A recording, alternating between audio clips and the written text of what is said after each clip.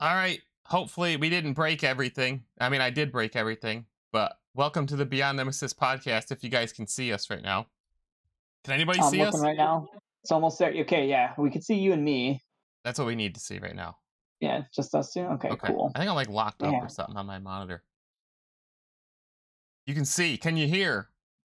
We've been working on something because we have a guest joining us today. So, as spoiler, his name is Hooded Jester. That's why Jester is over there. He's going to be joining us to discuss the upcoming Nemesis Dungeons and Dragons show that we're going to have here on the channel, and Stranger Things 4 too. I think he's going to be part of that discussion, I would assume. Okay, thank God we're talking about that because I have so much to talk about. Have you finished it? Oh yeah, I finished it last night. Okay, thank God, because I have a hard time like knowing, like tiptoeing around, like, oh, what episode have you watched up to when you're discussing it with people who haven't finished something? You know, it's so frustrating. Yeah, no, for sure. Especially with us, we never talk generally ever. Yeah. We just wait till like the next show comes up. So no, I finished it last night at like 4 a.m. and it was worth it. I stayed up till 2:30 in the morning 2 nights in a row. And for my wife, that's like normal. But for me, it was like I wanted to finish it, but I was just like, oh my God, I have not done this since I was like 10 years younger. No, I feel you. Like I split up my days too because the first I think 3 episodes we watched and we stayed up till about like maybe 2 in the morning. I was like, all right, I gotta work tomorrow. Worked, and then as soon as I finished work, we went to finish like the rest of the stuff, and we went to bed at like 4 a.m. And I had like the largest migraine ever, and then I had to wake up again for work in like 4 more hours. So like I woke up with that same migraine I went to bed with. So yeah, nice. Worth it though. I loved it. But we'll talk about that later. We'll talk about it later. Sounds good. So for those of you who don't know, we got a few things today. It might be a short show. Happy Memorial Day, by the way. And Happy Memorial Day.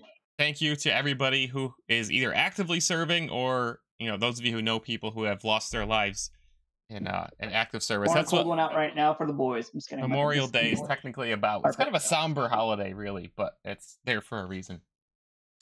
The ultimate sacrifice. So anyway, if I find out you're closed on Memorial Day, by the way, any business out there, I'm finding you and I'm gonna open up your doors for you. There's no reason to be closed right now. My job was closed today. You don't do like the stuff that I need to walk into a store for though, so you're fine. You get the public transportation. I mean, people do kind of need that. They could use their legs. This is the one day they need to use their legs to get to work. Use their bicycle, their scooter, their skateboard, whatever. Anyway, so we're basically into E3. June is tomorrow. June? No, tomorrow's the 31st, right? Tomorrow's the 31st, but more or less, I mean, like first week of June is right, and this week. So the first non E3 conferences this week, and then a whole bunch are coming up in the next, I'd say, 10 days. We've got a Sony State of Play this week. Next week, you have Jeff Keighley's Summer Game Fest, I think, or something like that. Summer Game Fest. And then we've got Microsoft and Bethesda, a whole bunch of conferences happening. So I thought it would be fun. We've talked about what we wanted before. We had a little segment, but I thought it would be fun to put Jadai on the spot. And I put together a little list of games that are rumored may or may not be at E3. When I say little, I mean like two Google Doc pages long. So what I'm going to do is I'm going to go through them, and then Jadai and I are going to predict, will it be there, yes or no? I may predict some of them, but if I put it on here, it's probably because there's a good chance. If Mayor does predict them, and it comes true, we will definitely see it on his Twitter. Yep. I'll call it. But now you're going to be able to call them all now too, because you're on record. So like, I called this one. I'm just gonna like troll now. Just give you like incorrect and just lame answers now. Every single round, the exact opposite answer. So I think we'll start with Sony. They're the first one to go. Technically, they go Thursday, and their conference. Again, I don't really like what Jim Ryan has been doing with Sony, but anyway, their conference is 30 minutes long, which is not really that long. It's a 30-minute state of play. So, not saying that the games that will be there won't be amazing, but they can only fit so much into 30 minutes. Whereas by comparison, Microsoft is they're usually over 90 minutes. Yeah, and well, I mean, like this is also a state of play too. This is usually like something that they just randomly throw out into the void on a Tuesday announcement, like most companies. So they're kind of like doing the Nintendo move, where they're just like not really putting a lot of effort into like their production and like their announcements side of Nintendo's had things. some really hype Nintendo Directs though. Like sometimes Nintendo brings like the heat in those like little 30-minute. It's just like it's a hit or miss sometimes though. It's hit or miss. Like I remember like before the Pokemon one, and then I think the most recent one where they had like Kirby on there, Metroid. And no, it was just actually Kirby's Forgotten Land. Like that was like a pretty good one, but the ones before that were pretty lame. I'm not gonna lie. Sony's had a lot of pretty lame ones, to be honest with you. But the last one where we thought we were gonna get Dino Crisis. Sony has been so quiet for the past few years with these things and like not hyping things up that I feel like now would be a good time to bring it for sure. So hopefully, 30 minutes, but hopefully it's like 7 or 8 really strong, 2-minute trailers or whatever, 2-3-minute trailers and announcements. So maybe a weird year though, like no real authentic E3 experience. It's all gone. Like no E3. I mean, Jeff Keighley's thing will be the closest because that's like a full-scale multi-platform production. Yeah, but like almost 20 years now. We know we've had E3. Yeah. And like now it's officially gone. And my heart is broken, it is sad, and I shall cry at night to think about it and Father and why it will never come back. It will be interesting to see how many of these companies, like for example, Sony and Microsoft, they have their own shows, but will they save like something or some things for Jeff Keighley's show? And I personally think the answer might be yes, because there'll be a lot of people watching. I think somebody from like the production team on Xbox on Twitter said that they're actually going to try and focus a little bit more on first party and let Summer Game Fest have a lot more AAA stuff. Makes sense. Which does make sense, but I remember this happened like a couple of years ago where Phil Spencer's just like, we get a lot of heat for not showing enough like exclusives on our platform, but they're like, it's a really big deal to have these third parties on our platform. Yeah. Like Elden Ring did really good on Xbox because it was like announced on the Xbox, and it's been like part of the marketing for Xbox almost exclusively. Well, I think so. It's just like AAA's matter to these consoles, no matter what kind of showcasing it is. And there's a lot of I don't want to say indie games, but kind of smaller games that really they become known because they get shown on a Microsoft or a Sony stage, for example, even like an Ubisoft game or an EA game, like those publishers really appreciate having that platform where our game is being announced and it's going to be shown in front of all these people. Like that's pretty important. Like games can be they can be, Dead Island is a game. Remember when that E3 trailer came out? Absolutely garbage game, but because the announcement was in front of like so many people, I think it was at the Game Awards or something, and it was the slow motion zombie falling out the window. People like hyped it up. No, it's the little girl falling out the window. Yeah, there you go. Flew out the window. It was that was a pretty controversial trailer though. Like people were like, "Oh my god, you don't do this with video games." Right. Like but I remember that made that game. Like that game was made by the announcement. Like literally. Yeah, no, 100%. Oh man, and it's insane because people actually really liked Dead Island, which is I did not like it at all. It was such a bad game. But like, I mean, there's I think people who like use Facebook exclusively like Dead Island. Yeah, no, you're right. They've been developing a sequel for like 12 years now, so there must, however many developers were on that team. Let's say 127 people made that game. There's at least 127 people that like Dead Island. So. No, 100%. I mean, like this Dead Island 2 trailer though was actually pretty hyped, to be honest. I like that one. That one was kind of funny. It was goofy. Is Dead Island 2 gonna be it? Not E3 on the Sony stage? That wasn't on my list, but maybe it will show up at Summer Game Fest. So Dying Light is the new Dead Island. It really is, but like it's so much better in every single conceivable way. Still love the first one. Okay, your list. Right. You ready to go? We're gonna start with Sony. I don't know how many of these will be curveballs, but Twisted Metal reboot. No. Sony. No? No. Jadaiyuki, no. The Last of Us remake. Yes. Releasing this year, by the way. Yes. Rumor. A trailer for the Last of Us HBO series. I don't think they'll do that, no. I think they'll let HBO do that. Spider-Man 2. Is that supposed to come out this year? I don't know, actually. I don't remember. That's a tough one right there. I'd imagine that it might be there. I don't think it's coming out this year, though. I think it will be. SOCOM reboot by Guerrilla Games. That'd be fun to see. I would actually like to see that. So would will I. it be there? also a rumor, though, right? It is. Like, Yes, very much a rumor. So a lot of these games I put in there for spicy rumors. I'm going to say no to that one. Okay. I'm going to say no to that one. Killzone VR, which is a recent rumor. Yes, I think that will be there. There's definitely going to be a VR something there. Which, whether it's Killzone or something else, I don't know. I'm gonna go on a tangent. Sony recently said I think they have 30 games for PSVR 2. My personal opinion, PSVR 2 is a massive waste of their resources, but I guess we could get into that some other day. Death Stranding 2. I think an announcement trailer will be there. Yeah. Okay. Bungie's next game. No. It's supposed to be 2024 or 2025 release. And they've been hyping up how Bungie is going to lead the way for their games as a service. I'm going to say no to that one. I don't think that they'll have another game, but they actually might have Destiny like content to promote for sure. Yeah, that's an easy one. Blue Point's next game, which is rumored to be, has been rumored forever that it's either a Bloodborne remaster, remake, whatever. So I want to touch on something like that real quick. Remember that Bloodborne thing you shared with us today? Maz shared it. Not me.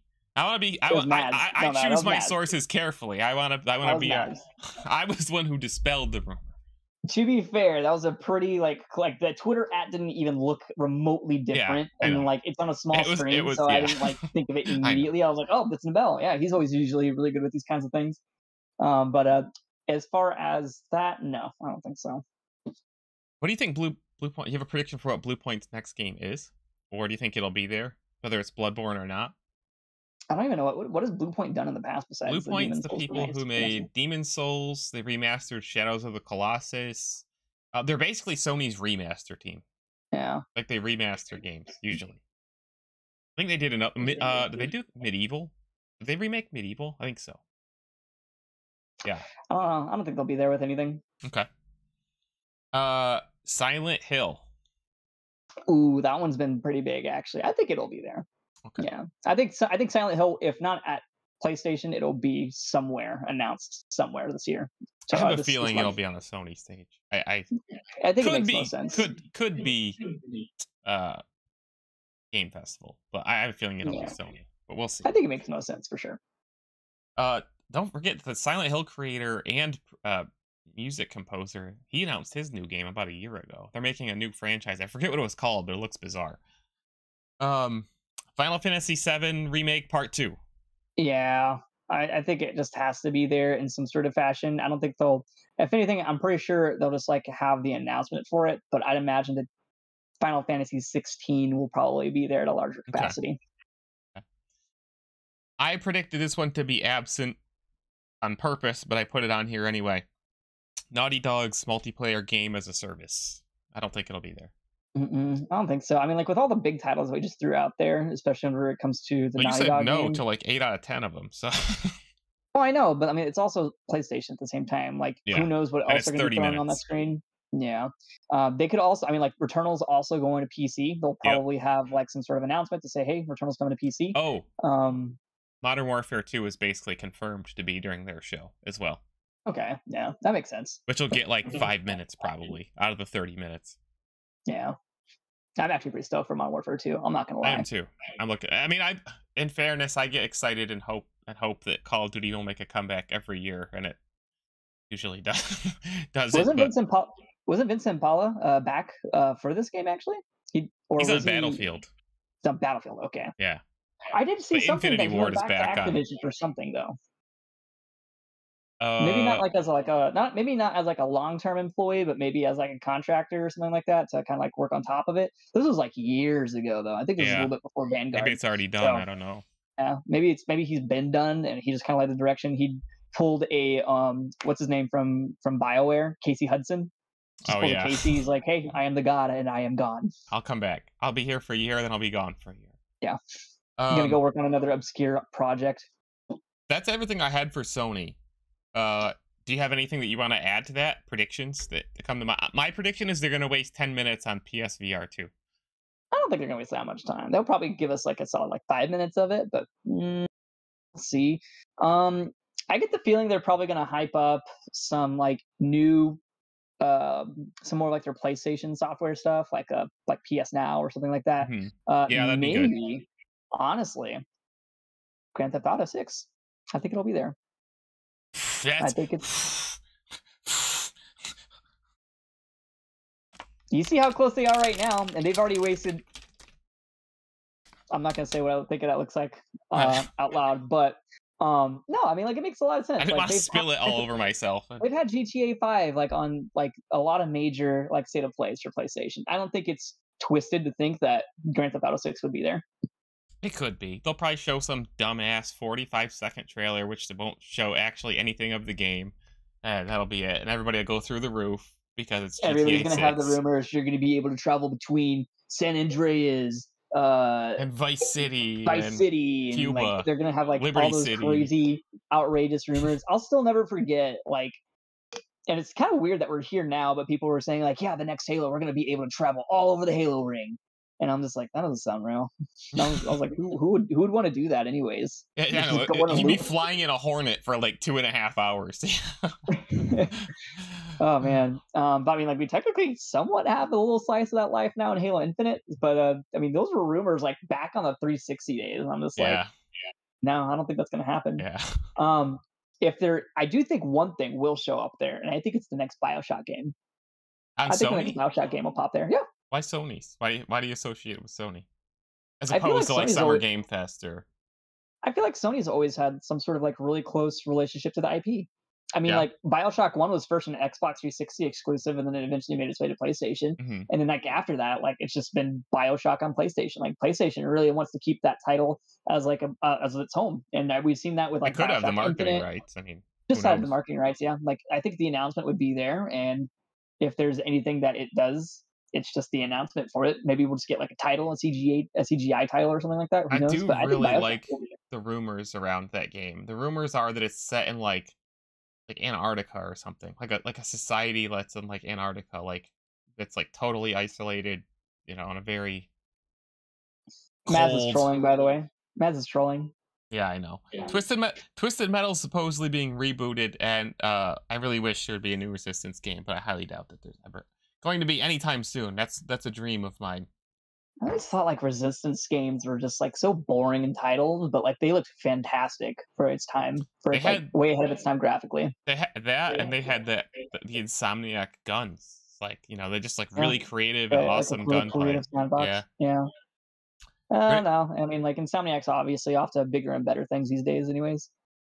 Those are fighting words. Making I don't know, man. Spider-Man, trash. Ratchet and Clank, Wolverine. Give me Wolverine. I'll give you. Sunset Overdrive was pretty.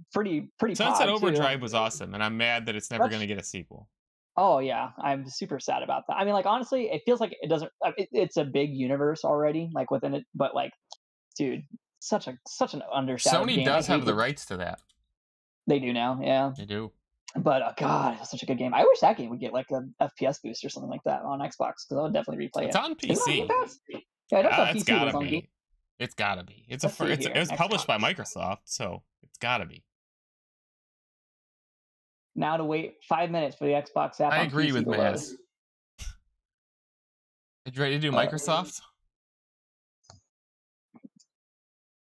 Okay, Xbox app, you're doing great. Here we go. God, this app, Sunset Overdrive. Is it on there? I mean, it's not popping up in like the query, so I don't know if it's the app or if it's just not inside of it. Probably the app. Catalog. Play with game. Oh, yep, it's on Game Pass for PC. Cool. I actually just might replay it on PC then. Ready for Microsoft? All right, am I ready for Microsoft? Yeah, 100%. Yeah, let's go. Okay. Gears of War, Marcus Phoenix Collection. Easy one. I think it's true. Yeah. I think it's real. Yeah. I've seen like a lot of other rumors pop up saying that like Judgment will not be in the collection, which I do think is a mistake. But like at the same time, well, if it's Marcus Phoenix Collection. Well, I mean, ODST is in there. Halo Reach is in MCC as well. That's true. But those were added as flavors to extend the life of the game. I really feel like, I don't know, if you do a collection, I feel like only putting 3 games in there is like, I don't know. BioShock 2, BioShock Infinite, and then Dark Knight, or Arkham Asylum, Arkham City, Arkham Knight. I feel like 3 is like a pretty standard kind of collection. I don't know. Rare collection. Let's go down that 50 game list right there. You go. The best game of which is Grabbed by the Ghoulies, by the way. That's a game that needs to come to. It's underrated. To PC actually. Rare the only reason people didn't like Grabbed by the Ghoulies was because it didn't have a jump. Everybody got so bent out of shape that you couldn't jump. All right, let's continue. Contraband from Avalanche. I don't even know what the hell that game is. Like, I feel like it has to be there to some capacity. So yes. It's like a smuggling game, I think. It's like a game as a service, like smuggling and like heists. Like a payday heist game. Yeah, pretty much. Okay. But Avalanche, like big set pieces and crazy tornadoes at the same time, and that's how I'm imagining it. We'll see how that goes. Uncharted Nathan Drake Collection 3 games too, right? Yeah, it is. That's because never mind. Redfall. Yes, it has to be there after the delay. It needs to show gameplay. It will. This one's a brain dead. Yes, I shouldn't even put it on there, but Starfield. Yeah. I'd imagine that they're probably either going to start show with Starfield for the Bethesda's half of things, or they're going to end it with Starfield. Yeah. But at the same time, like Bethesda's probably got like so much cooking undercovers right now. They've probably got like Wolfenstein 3 ready to be announced here. They've got Doom Eternally 2. Maybe. I mean, they've got those 2 titles for sure. They've got to show something Fallout. I feel like Fallout is at Bethesda conferences every single year, and I'm dreading the fact that we're going to see Elder Scrolls Online there. Are we? I don't think they'll waste time on Elder Scrolls Online. I really always don't. Waste time on ESO, bro. And I want to play that game so badly, but it plays like such a stupid, like free-to-play MMO. I don't like it. It's so annoying. Plus, there's no cute like anime characters that you could create in there, which is such a missed opportunity. Instead, I'm over here looking at Argonian tail. Okay, moving on. Halo Infinite Battle Royale. I think that will be there. Okay. Me too. I think that will be there. I also think Halo the Endless will be there too. I think there's going to be a big piece for Halo in there. Yeah. If I were them, I would open the show with Halo Infinite Battle Royale, to be honest with you. They have a 10-year plan. Every year they have to show Halo at this conference, and it's got to be there. Here's a curveball. Horror game from Kojima Productions. No, I don't think that's going to happen. I think he's just been working. I think he's too busy with Death Stranding too. He confirmed he's got 2 games. 2 games, one smaller, one bigger. Bigger's obviously probably Death Stranding 2. Significantly, yeah. I mean, Google dumped. This is like confirmed. Google had an exclusive Kojima game. They didn't say what genre, and then they had it, like, deal done, and they cut it because Stadia scaled down. I don't know. I don't think it will be there. If it's gonna exist. If it's still a thing, I feel like now's the time. We'll see. I don't think it's gonna be there. Yeah, we'll see. I say it will. I say it will. I disagree. Here's one for you. Is id's next game Doom Eternally, or is it the Quake reboot? God, I hope it's not a Quake reboot. I don't care how old you are. I hope to God it's not. It just needs to be Wolfenstein 3 at this point. Well, that'd be Machine. Oh, that's true. You're right, Machine. Do you think Wolfenstein 3 is going to be there? I think Wolfenstein 3 is going to be there. Yeah, I think that makes the most sense. But, I'm pretty sure you're going to segue into the nenext game. But let me just answer like the ID game. I'm pretty sure it'll probably be the Quake reboot. I mean, I don't really care much for the Quake reboot. I'll definitely play it. Yeah. Because I've never had the experience like growing up with Quake. I never had PC. Tasty. They just remastered the OG Quake, and I feel like they did that for a reason. And I love Doom 2016 and Doom Eternal with every freaking inch of my heart. Like, those are 2 of my favorite games of the past decade for sure. But they pushed that formula so far in Doom Eternal, and they did 2 DLCs. I just don't know how much further they can push it at this very moment. So I feel like if they step away, do a Quake reboot, and then come back to Doom in, 5 years as technology has, that's what I hope. Yeah. Indiana Jones. Yeah, that's By definitely Machine gonna be Games. there. Okay. Yeah. Do Exclusive you or think it's gonna not? be Big Xbox debate. exclusive? I mean, we both Here's what wavelengths, bro. here's what I think about whether it's Xbox exclusive or not. Who gives a flying? Who gives a shit? Yeah, I mean, if I were them, I would do multi-platform. I mean, Literally make you more money. Why would yeah, you? It's Indiana Jones. yeah. God, Do I care? No, not one yeah. bit. If they It'd give be this cool, game more though. than a 60-second trailer, I will be pissed that they're wasting that much time. I don't know. I mean, like, here's the thing, though. I mean, like, to play devil's advocate, I mean, does it really matter to them if it goes to PlayStation at this point? Because, like, at the same time, if it's going to run on the Switch, it's going to be like a huge downgrade, obviously. Yeah, So I don't think that they're going to invest in that kind of technology or that development for that technology. And yeah. they have 3 platforms in the ecosystem. They've got Xbox, clearly. They're going to have, it's probably going to be on previous gen Xboxes also. I would assume so. New gen.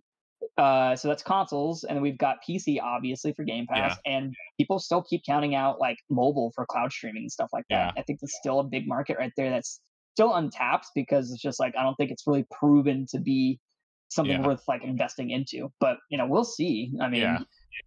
if it hits PlayStation, I think it's a good ideal for them. Like Yeah. it's going to make them more money. But regardless, I think they're going to do really well with this, even if it's an exclusive game. We'll see. Perfect Dark. It's been announced for what, 2 years now or 3 years? 2, I think. I think a year, was it not? It wasn't last year. It was the year before. Pretty sure. Was it last year? No. I felt like it was last year. I'm pretty sure it was 2 years ago because they had to announce the developer first. They had to announce the initiative. Are you looking it up? Yeah. I'm looking it up on my phone. Okay, it looks like it was 2 years ago. It's 2020. Okay.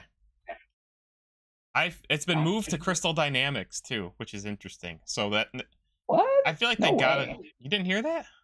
No. Yeah, Crystal Dynamics has been brought on as like the lead developer, which it never made sense to me because the initiative is like a startup, like literally. Like I'm not saying they're not talented, but they don't have like a huge team to make like a quadruple It's a startup of like really big people in that game, But a lot of people have left the initiative already too, because it's whatever. Yeah, we'll see. I mean, we look at people leaving studios, and it's just like we're happens pretty all used the time. to seeing that. It happens all the time.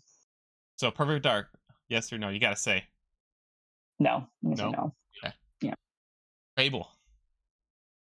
That's also been announced for 2 years. I'm just gonna say yes. I'm just gonna say yes. I feel like they gotta show it. They gotta show it. Even if it's a CG trailer again, that's fine. Mm-hmm. Announce some features and show us something. Yeah. No, 100% agree. It needs to be there. Forza, I'm not even gonna. Forza will be there. I mean, yeah, Motorsport will definitely be there. It's gonna be that it's gonna be their free to play version too, and that thing's gonna absolutely sell.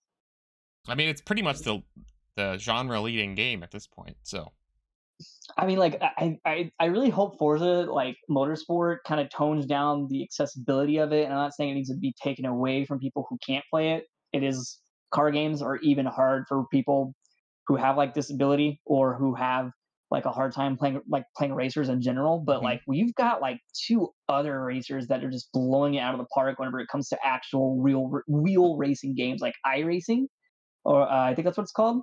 Ridiculously good game. My knowledge of that genre is very, very minimal.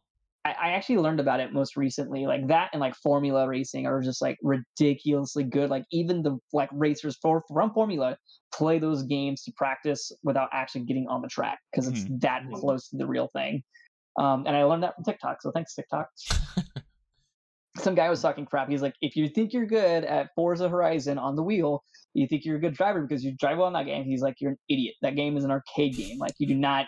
Those 2 games, like that game is not a racing game. It's an arcade game. And I was like, damn. He right though. Now we're getting into some good ones. Also announced 2 years ago, I believe, Avowed from Obsidian. I think that will be there. Yeah. I think I've heard a rumor, and I can't say that I believe it yet or not, but I've heard a rumor that that's very far along, and that they hope to slide that in at the end of this year instead of Starfield, which I would still be surprised, but hey, you never know. Yeah, I do think they'll show it. I do think they'll show it. I think it's been 3 years now, actually. I feel like Avowed's been announced for a while ago. Hellblade 2. Yes. Yeah, I think Hellblade 2 is going to be there. Double Fine's next game, which there's a recent rumor that it's a Banjo-Kazooie Banjo-Kazooie? remaster. I don't believe that. I don't believe that. I don't believe that either, but I want that to be true so badly. That'd be dope as hell. Do you but think Double Tim Fine will Schafer, be right? there? Huh? You think Double Fine will be there? I think they have to be. I mean, like, they get a lot of creative freedom, though, for time, they do. clearly. They just released Psychonauts 2 last year, and it was basically considered like a masterpiece, so... Yeah, but it also took a very long time in development, from, like, production and money and stuff like that. So I don't know if, like, Tim Schafer, right? He gets, like, a huge, like, pass. That was the first, like, AAA game that they've made in, like, a decade, too. I wouldn't be surprised if the next, like, game or two from Double Fine we're going back to more of their small, like, experimental style games. And I don't mean AAA by quality, I mean scope. Because for a while, Double Fine was like Iron Brigade, Stacking. There was a couple others that they put out there, more like, you know, smaller scale games. No, I get you. Brutal Legend. I want that. That was why they stopped making AAA games. It was Brutal Legend. Jack Black was too expensive. Yeah. Well, all the licensing for all those heavy metal songs must have cost a fortune. I thought the game was underrated. Into that, though. It 100% is underrated. That thing was as usual from Double Fine, just ahead of its time. Yeah. Compulsion Games next game.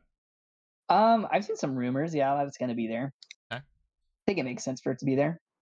The dragon-based RPG from IO, the developers of Hitman, basically confirmed at this point. We talked about this last podcast too. Yeah. I'm not familiar with it, so I mean, I don't really have a yes or a no for that. I have another.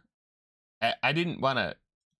How much do you think? I have a feeling that at least one of these two games will be there, despite, because there's questions. How much does Activision and Microsoft want to lean into that deal, even though it's not done?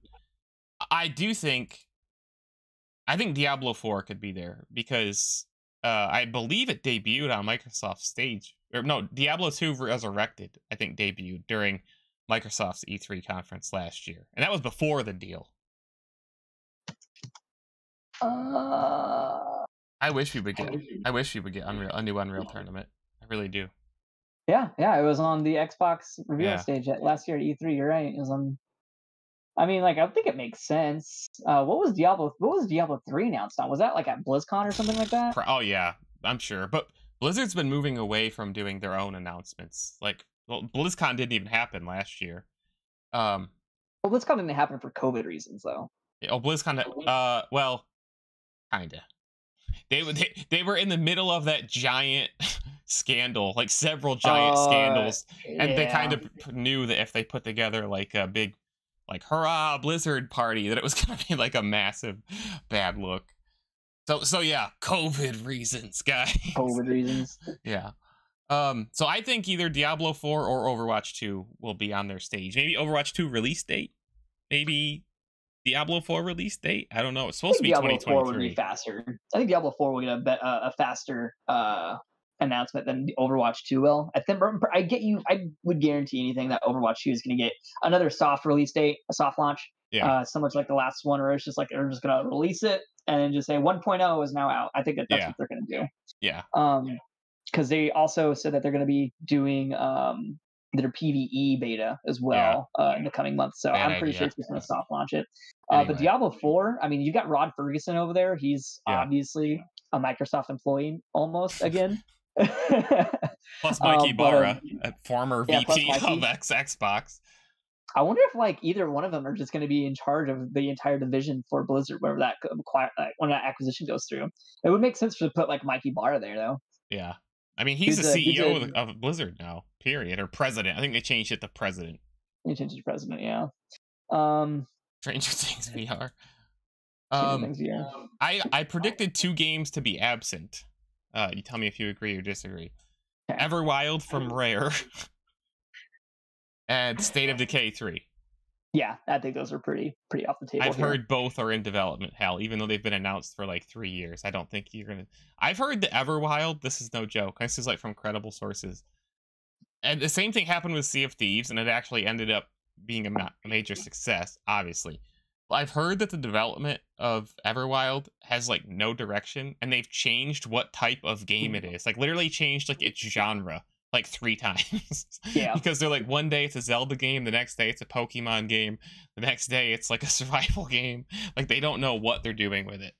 Yeah, no, I think I've seen something similar to it. You probably know more about it than I do, but I've definitely seen that Everwild's been through too many reiterations and reincarnations into anime hell, basically.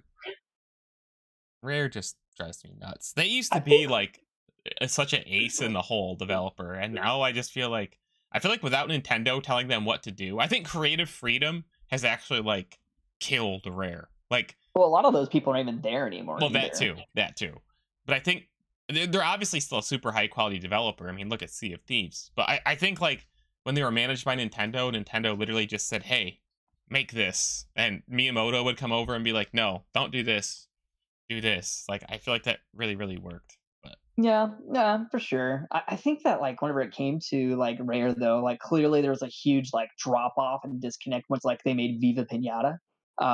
Despite it being I actually don't know super why awesome they game. haven't doubled down on that franchise. Dude, It's a small scale. It probably takes 50 people to make that game. Like, dude, I would love for Viva Pinata to come back. it's tomorrow. their Animal Crossing. Like, it's so good. It's so easy. Like, you know what? You remember can what make they it for did with, mobile like, too. Pinata? You remember what they did with Viva Pinata like too and stuff? They had like cards with like the camera that they were trying to sell. My college roommate. That cam was $120, by the way. My college roommate, who was like a basketball player in high school and college, and like, you know, played like Gears of War, and like you know, like kind of came from the same place as I did, but he was even more like rugged farmer background.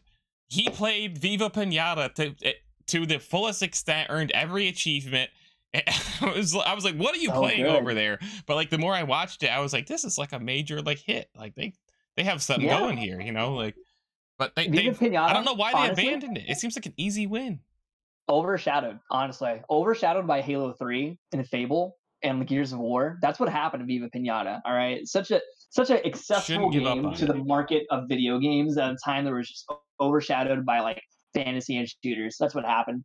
Viva Pinata is goated as hell. Viva Pinata 2 was such a huge step up from Viva Pinata 1. If they came out with Viva Pinata 3, I will spend stupid money on that. They should just do Viva Pinata online. Go to your friend's farm. Do it for mobile. It's so easy. But 10-cent make it. Viva Pinata is a survival light mode. Yeah, exactly. There's so many things you could play, concepts that became bigger there. Anyway, anything else for Microsoft? I don't think we're gonna get any Elder Scrolls. No. I don't think we're gonna get any Elder Scrolls. I think we're like 2 years away from Elder Scrolls, honestly, at least. Yeah. I think that Bethesda is also trying to follow what Microsoft has been trying to probably do with like Halo, which is always have a yearly updated game with new content each year that you can talk about, hype up, and resell, which in this case we're gonna get Fallout 76. I've actually been missing Fallout Shelter, weirdly enough. That was actually a super awesome people game. Say good things about that. Dude, it's such a good game. Like, I was the biggest Fallout like dweeb, dude. I have a lot of reservations about Fallout 4, but like Fallout Shelter was like really good hype. There was just that time of like Xbox One, PS4 era where it's just like, when is Fallout coming out? When is Fallout? It's been years. Like and then they kind of like reworked it to be like this very consumer friendly looking like product, and I like it, but I definitely didn't like Fallout 4 as much as I did. So, praying that Avowed gets like this green light to be launched later this year, so that way we can play something awesome, move on, and hopefully, for the love of God, get Fallout New Vegas too. I forgot GoldenEye, which is virtually confirmed to be there as well. The GoldenEye remaster, remake, whatever they call it. Yeah, and that will be multi-platform. I don't think I have anything else really as far as predictions for Microsoft. I think that's pretty much it. Maz, you couldn't even tell me what Hexen 1 and 2 was. Days Gone is confirmed to be a dead franchise. The director quit because the sequel did not get greenlit, and he left. Yes. Yeah. They're doing something else now, which I hope is a Siphon Filter reboot, but it's not. Guaranteed. I kind of feel bad for that studio because I don't think that a lot of people really get to talk about what happens inside of studios at Sony Studio stuff. Like, it really doesn't happen a lot. the most that we've gotten is probably the Days Gone stuff, and as well as like The Last of Us 2. I don't know how the culture works there, but like Microsoft seemingly has either a very horrible enough culture to people be talking about it in like different forums and stuff like that, at least in development culture, or the company just really allows people to have like an open dialogue about it more often than others. So, and I think realistically, there's many more people who work for Microsoft Game Studios than do for Sony. That's just a fact. Not saying it's anything to do with quality, but when you compare 30-something studios at Microsoft all talking to each other and exchanging, compared to like what I think Sony is, what are they up to? Like it's between like 10 and 12, I feel. It's like a third of the size. So there's just less, I think, less fingers in the pie, so to speak. Yeah. Jet Set Radio remakes too. I think every other like 5 other weebs in the world will be excited to see that there. I loved Jet Set Radio Future. 6 weebs. You ready to do like? Let's do Summer Game Fest, just third-party stuff. Well, mainly third-party. I put Nintendo in here because I don't think they're having their own, but I assume they will be part of Summer Game Fest. You ready to go? Yeah, let's go. Breath of the Wild 2. No, I don't think any Nintendo's going to be there. Metroid Prime 4. No. Pokemon Horse and Dog, or whatever they called the new one. Why are we doing Summer Game Fest or Nintendo? Summer Game Fest. Okay, I'm saying no to every. I don't think Nintendo even has anything. They don't even have a Nintendo Direct. They're the same way with Sony. They only announce like 3 days before they actually do it. That's true. That's true. Yeah, Nintendo Directs are just as uncommon. Do you think any of those 3 will be shown in a Nintendo Direct? I think so, yes, okay. But maybe not this month. But I think Prime Nintendo 4, actually. Yeah, I think Prime 4 will have like some sort of like, but like that depends. So Nintendo's in a very specific position, a very unique position, because there's no E3. They always relied on the E3 to handle that for them traditionally, and then they moved into like their Treehouse thing. Yeah. Post the Wii announcement and stuff like that. And then like now it's just like they're only focusing on directs, which is super random. You never know when it's going to happen. Yep. They're not trackable. So in this case, Nintendo should know already that they're like still in a very competitive market right now. Xbox and PlayStation new generation is catching up to them in sales. And they know that all their games are going to be playable on their platform. So they have to be able to come out with some pretty big guns this time around. So I think that Nintendo will have an announcement for this month, but I don't think it'll be as big or grandier as like what Xbox is going to do. Wii U too. I don't even think Sony's going to do anything that big either, to be honest. Wii U too. Do you think they're going to announce their next console anytime soon? New hardware? Dude, that's actually coming up. Like the Switch is almost what, 5 years old now? When did the Switch come out? I still think that thing's got quite a bit of life to it, though. They've already said though they already know what their next console's going to be. Well, sure, they should know at least. But when do they plan to release it? Let me see here. When did the Switch come out?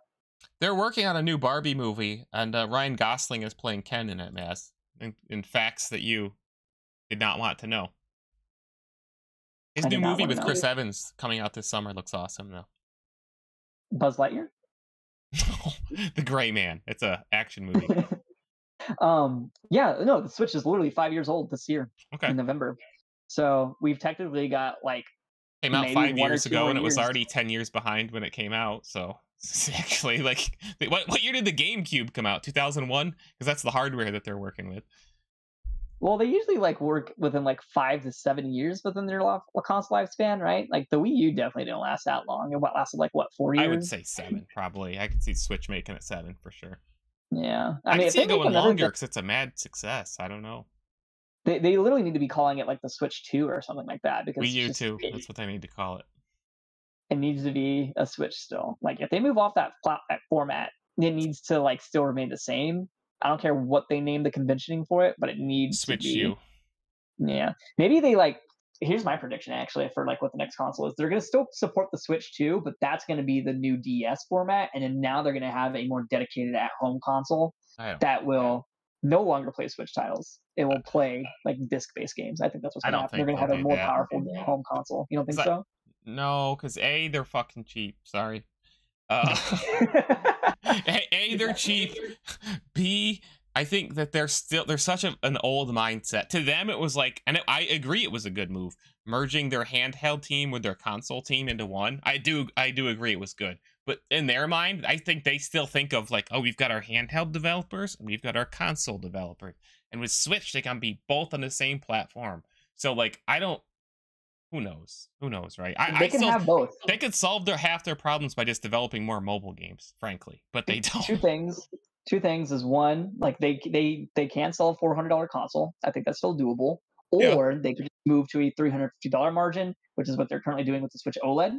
They could bring that down, and just, I don't think they're even manufacturing older Switch models anymore. So I think it's only pure Switch OLED at the moment. But probably gonna buy all those old PS3s, and now they'll be up to PS3 technology with their next console. Japan, with any kind of world like economic, maybe? No, not economic. With any kind of like recycling program, don't they like kill wells and stuff like that for soap? I don't. But no, I think what'll happen is they'll move the Switch to be like the handheld. I think that there's space in their market to continue to do like a more powerful console and put it disc-based as well. But at the same time, it will than the Switch at this point. It will alienate the Switch. So it's just like you can have the best Nintendo console, and then move over into something a little bit more convenient like the Switch. We'll see. I mean, I wouldn't predict this year though. Maybe they announce it next year. Maybe. Oh yeah, I think they'll like either, if not next year, probably the year after. Yeah, could be. They should make a Conquer sequel, but they never are going to. Okay, next game. Tom Clancy's X Defiant. Dude, there's never going to be another good Tom Clancy game. Get off my back. No. There's Tom Clancy's Splinter Cell. No. They did announce that. Splinter Cell died, okay? They announced it. It's a remake of the first game. It's official. Ubisoft doesn't like itself, and it doesn't like its games. Tom Clancy's The Division Heartland. That'll probably happen, actually, because they hate themselves. Well, it's official. All three of those games are announced. They're real. The two of them aren't going to happen. The two of them aren't going to happen, dude. Okay. And one of them will be there. Remember that one game that they finally showed Splinter Cell in? That was like some weird Fortnite-looking game, and then like they canceled that. That was like was for mobile, I think. It was they put Sam Fisher in like virtually every game that they have, but they're remaking the first game. That's official. Will it be there or not? I don't know. Originally an Xbox exclusive, by the way. Yeah, Rainbow Six is going to be there with more content. Everyone's going to be complaining about. Yeah. And they'll try to make us forget that they made a Rainbow Six game with aliens in it or whatever. Aliens, zombies, whatever. Somebody had finally discovered Call of Duty Ghosts and said, wow, have you seen this game before? It's got aliens in it. Will EA show more or less than 5 different Star Wars games? Actually, no, we didn't bring that up. Xbox might have a Mandalorian game. That's right. Oh, we didn't bring that one up. Will there be 5 Star Wars games? No, I think there will be 8 Star Wars games in the entire showcase. Valid. Because Respawn just announced their Star Wars Jedi Survivor, which... Just tell me how you feel already. Puke. Tell the world how you feel. Puke. I should have shared this document with you. My company, my EA list just says, hey guys, Star Wars. Hey is spelled Hay. Mass Effect, the next Mass Effect. That's been announced for a good year or two now. Yeah, it's been since 2021, actually, I think. And there's that massive spoiler out there now, thanks to their merch. So good job, guys. I'm not. Good job, guys. Dead Space has to be there, right? Comes out in early 2023. They delayed it again. So, well, not again, but they did delay it. It's like January. Is it January? I think it's January 2023. Yeah, it's January. Yeah, it was supposed to come out this year, but they delayed it to January. Okay. But will Dead Space be there? I would say yeah. Yeah. Resident Evil 4 remake. If that's going to be anything this month or for June, it's going to be at PlayStation. I agree. That's actually the last of it, because there's a million other things you could speculate about and things that are guaranteed to show up. But do you have anything else that comes to mind that I left off, or bold predictions? Where are these sports games going to be announced, man? Who gives a shit? There's not going to be a FIFA this year, right? Because EA broke up with FIFA. This is the last FIFA they're making. This is the last official FIFA title. Yeah, FIFA 23 will still come out this year. But after that, no more FIFA games. It's going to be whatever their new name is. The problem I have with all those games is that it's such a waste of time, and it's for the investors mostly and stuff. But showing those like annual release games during a conference like makes my blood boil, because it's like, yeah, we know, guys, like, yeah, new Madden, new FIFA, new MLB The Show, like, we got it, you know. Like, I'm not saying they're bad games. I'm just saying, like, it's so unexciting to see them like at a conference, you know. But it's still important, man. I know. I mean, like, imagine that they're not there, and then like the one guy who keeps buying every console just to play the same FIFA game over and over is just like, what? ¿Qué eres dos? What is FIFA? Like, he's gonna be like, what the hell? I don't know why I said where something two. Where's FIFA? But like, you know what I mean. Like, if FIFA's not there, it's gonna raise questions and concerns, because usually people are like, why isn't the next FIFA está mierda y basura y I don't know. I can't think of another insulting adjective. Regardless, I think these sports games will be at Summer Games Fest. Probably, yeah. They'll put EA will probably like a sports sizzle reel, like a 2-minute, like all their sports franchises.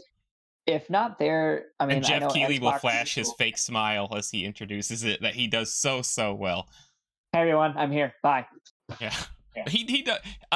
He gets a lot of criticism, but that guy doesn't. Honestly, I think he does a great job being like a front man for the gaming industry. I really do. 100%. To the public, I think does a really good job. What was I gonna say? If it's not at Summer Games Fest, like EA and Microsoft have always been tight. So yeah. Also, saw a rumor, speaking of EA, that Apple is actually really close to the acquisition for them. That's what I've heard too. Yeah, that's interesting. I've heard a lot of people really upset about that, because they think that Apple might actually make some of their games like Apple platform exclusives. Not at all. I don't see the point in that. It would be pretty smart for them to like sell it exclusively on their cloud system for their Apple Arcade, whatever the fuck. Like through the storefront or something like that. Yeah, like if they had it on their storefront somehow, because like they have the Madden mobile games, which actually do very well. I don't think they'll do that.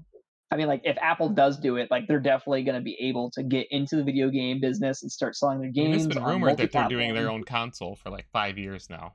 I feel like that's always a rumor, though. Like, yeah, Apple's investing in the gaming. Like, Apple invests. They don't even invest in Mac gaming, for God's sakes. Yeah, like, it's so dumb. And then, like, I think it's so weird that they always like have the audacity to like, whenever they release like their M1 stuff, they're like, it's more powerful than a GeForce RTX 3090 Ti, and then it's just like, MKBHD will come up. He's like, no, that was an absolute lie. None of that is true. And it runs 13 games. Yeah, like, it's ridiculous. Apple's never going to be able to do well in the PC gaming market, obviously. Apple Arcade, I think, is a good endeavor for them. I think they should be investing in that. I think they are. I think they're doing a pretty good job. I mean, like, I thought whenever they came out with their new upgraded Apple TV, I thought that was actually a really solid strategy. Like, it made so much sense to have such an affordable, kind of like lightweight console that had exclusive games on it at the time.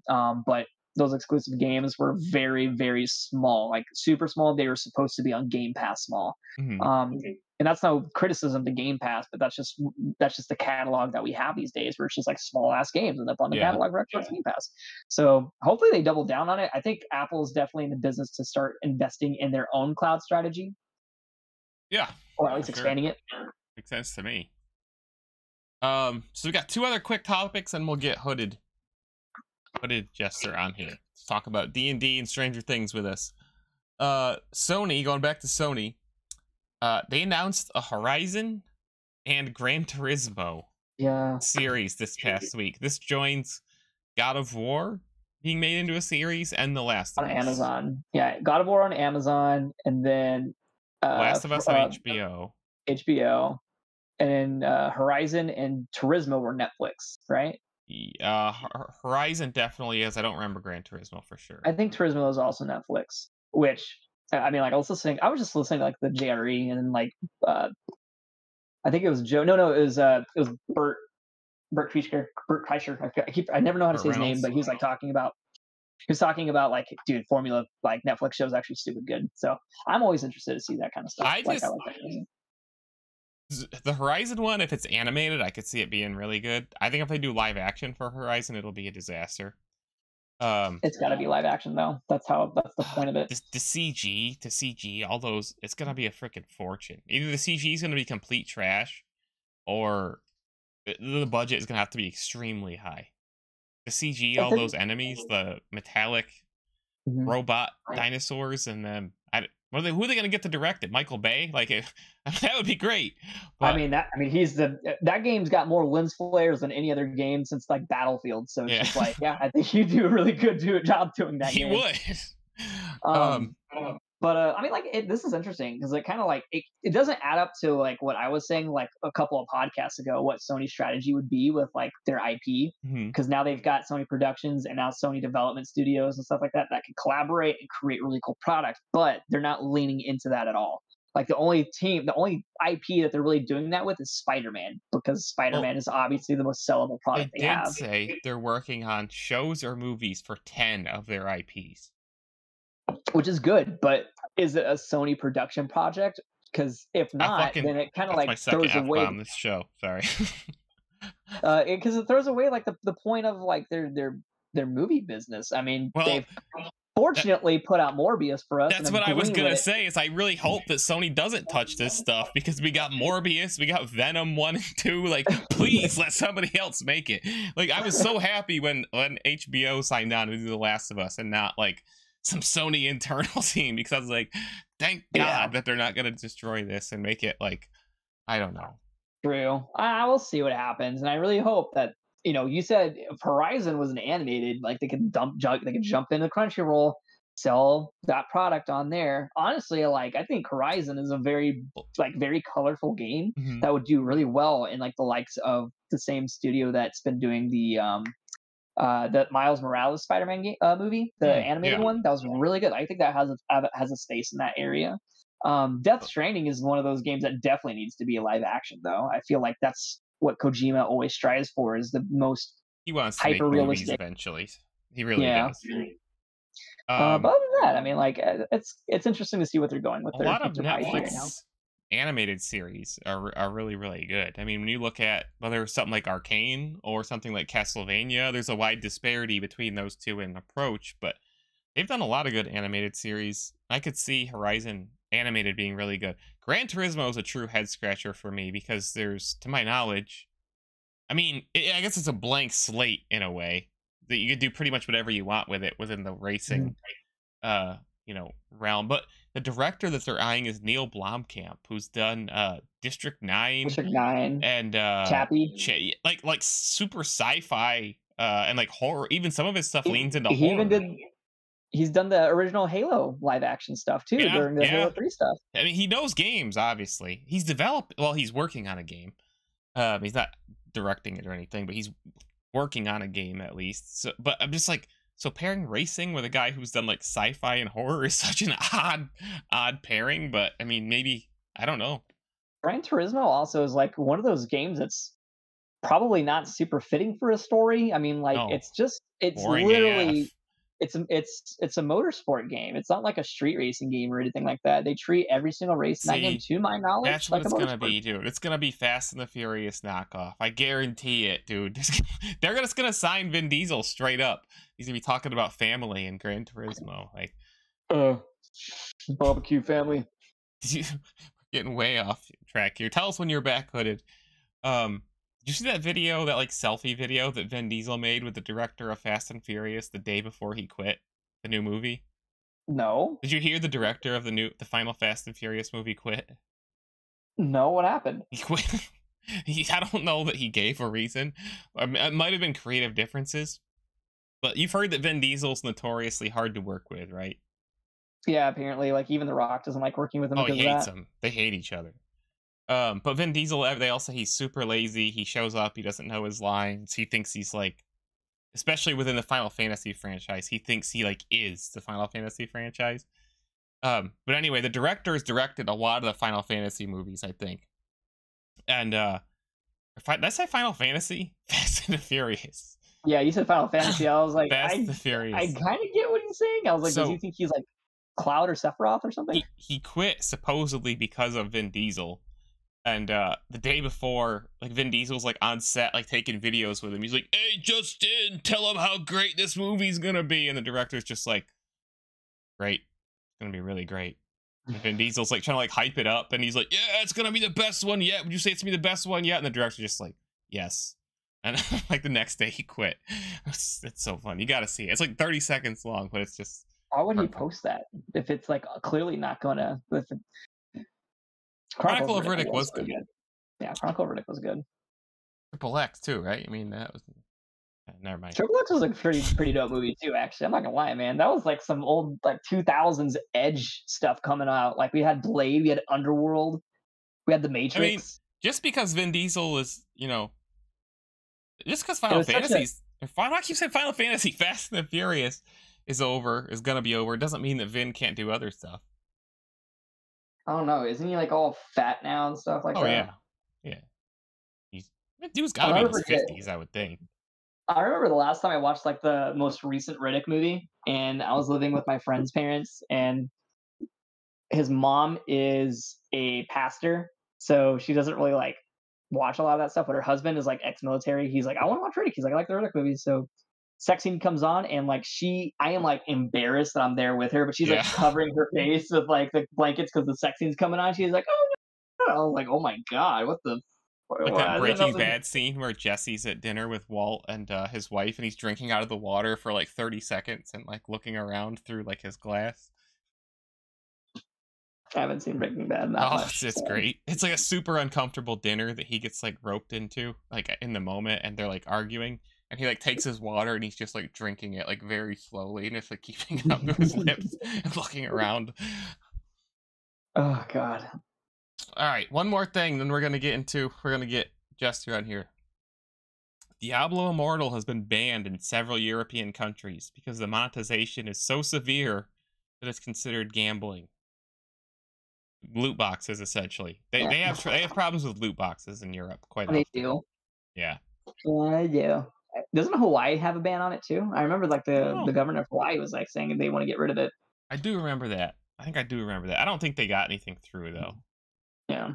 It's just not the thing with video game laws is, especially in the US, like it's just usually never going to be a priority, right? There's like 6,000 other issues that should be taking priority over video game problems. The reason why nothing happens with video game laws is because most of these people are lobbyists, and they realize that they're going to lose all of their credibility and all their funding from everybody that they get support from. So if they cut out gambling, things with weapons in it and stuff like that, it's not going to help them get into the position of power that they want to, which I don't understand why people keep thinking they need to keep climbing the power ladder. But whatever, this isn't political talk. So we said no to politics this podcast. All right. So Diablo Immortal comes out this week, by the way, guys, and I'm actually excited for it. I preloaded on PC. I'm pretty stoked. It's been a minute since I played Diablo. Other stuff coming out this week: Splitgate Beta Season 2 and Card Shark from Devolver. What's Card Shark? It's a game about like cheating in cards. I think that's literally like what it is. What a generalization. I'm pretty sure that's what it is. Like that's actually what it is. Like cheating people in card games. It's like a story game. But it's a Devolver game, so it's got to have some weird like edge to it. You know what I mean? All right, Hooded, you ready to go, dude? Have you jump in? We're gonna talk about upcoming Nemesis content and Stranger Things. I hope he's watched it, or else kicking him right off the show. I'm just hanging up. I'm closing this Discord. Oh, he's coming in. I might have to readjust the windows here in a second. Probably will. Oh, You're there? We see you. Oh, yeah, you definitely need to move some stuff around there. Yeah, this is what I deal with when I actually run the D&D show constantly. Yeah, it's fun, isn't it? No, it's not. I need to turn you up, but any way that you can possibly turn up your audio? You wearing a Captain America shirt? I am. Neat. I like to keep my microphone separate, so I do have this one, but I tend to use the Yeti that's on my desk. No, totally understand. All right, well, here we go. Mayor's trying his best right now on stream. I'll get it. You guys, so while I'm adjusting our windows and stuff, Jester, why don't you tell us a little bit about what's going on with Nemesis and D&D? So this is actually a project that I started separately. A friend of ours came to me and he was like, "Hey, would you like to be interested in running a D&D campaign? Because I've been playing D&D since I was a kid. Put it into perspective, I started when I was maybe 8 years old. What is D&D again? Dungeons and Dragons. Okay. It's a tabletop RPG, so don't look at it like a normal video game type thing. It's actually, sometimes you have actual miniature figures, actual mat boards that you would set out on a big table and put together. What I've been using is Roll20, as well as D&D Beyond, which is just a side thing to utilize. You can actually buy the books off of there, which they recently were picked up by Wizards of the Coast with an actual sponsorship in there, which is actually pretty cool. That's pretty cool. Thank God we needed that.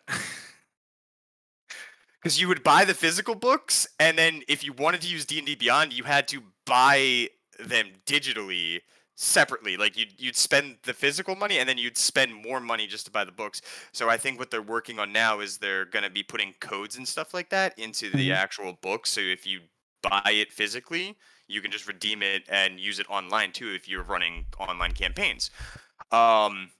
And it's so it started with a small group of people, actually some Nemesis names that you might know, like Vengeance Gaming and It's Hobbs are actually two of my players.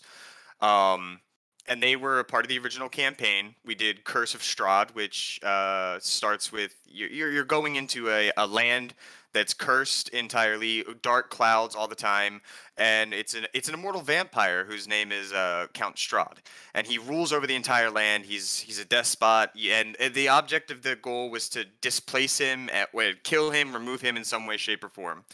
What we moved on to, which we're currently in the second season, is it's a bit of a homebrewed Star Wars campaign. Okay. Oh my God, you could.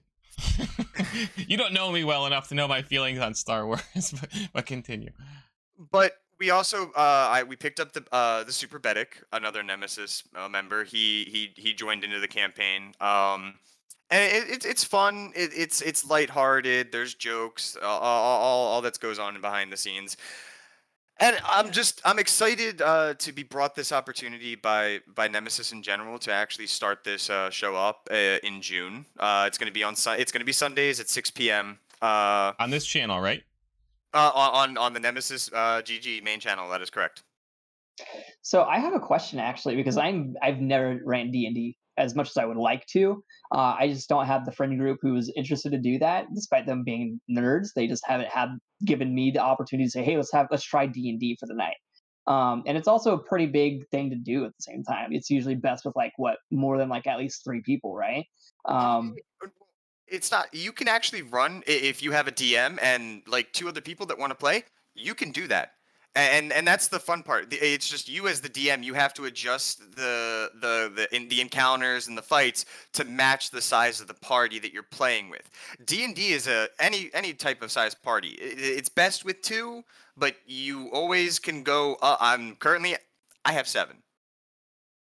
I have 7 players that are currently playing with me, and after this season, 2 of my players are actually going to be dropping out for a little bit, so there will be kind of an open casting call to see if anybody would like to get involved in it, and and this goes out to anybody that's a Nemesis that would like to dip their hand into the Dungeons and Dragons lifestyle. Okay. Hooded, check. Go ahead, Jada. I will say, you heard me. I have not had my D&D experience. You're San Antonio based, right? No, I'm actually in Katy. Katy, oh man, why are you there, brother? I'm just kidding. No, without getting too much into it, I had to move back in with my parents. Okay, all right, no, I feel that. But no, I mean that's what I was gonna say. It's just I know that you could do it with at least a minimum of 3 people. 3 people's best, but the larger the party size, the more exciting it could be. The more ambiguity happens there, because you never know what's going to happen, even whenever you have a set campaign and stuff like that, which I want to ask about in a second. But best with like more than 3 people. And that's something that we'll lead into here in a bit. But like just watching the way that it's even scripted out on like Stranger Things, I'd imagine that that's the kind of fun that we would like to have. If I ever had my first D&D experience, I want it to be as fun as like these kids are having it as well. One question I do have is like whenever it comes to campaign creation, do you do it like yourself? I don't understand what campaign creation looks like. Is it like a set universe that you already take from, or is it something you can build all on your own, or is it a mix of both? So there are actual campaign books that you can buy in a store that come with a pre-built story to the entire thing. But there's a term that we like to use called homebrew, Mhm. where you take you take the ideas that you would like to work on, like what I'm doing with Star Wars right now. I have it set about 3,900 to 3,600 BBY. So it's during the time of like the old Republic. There's Yeah. still a ton of Sith out there. There's a gigantic war going on between the Jedi and the Sith. And you just take bits and pieces from, if you want to do a themed thing like Star Wars, Kingdom Hearts, Gears of War, like you can turn anything into a D&D campaign. Yeah. And that's what's fun about it, because it's all imaginative. Now, me, I take the time and I work on the story about 3 to 4 hours, and that's just getting and working on ideas. And that doesn't even include building the maps that I need in order for my players to like get a real sense of what's going on. Mhm. Okay.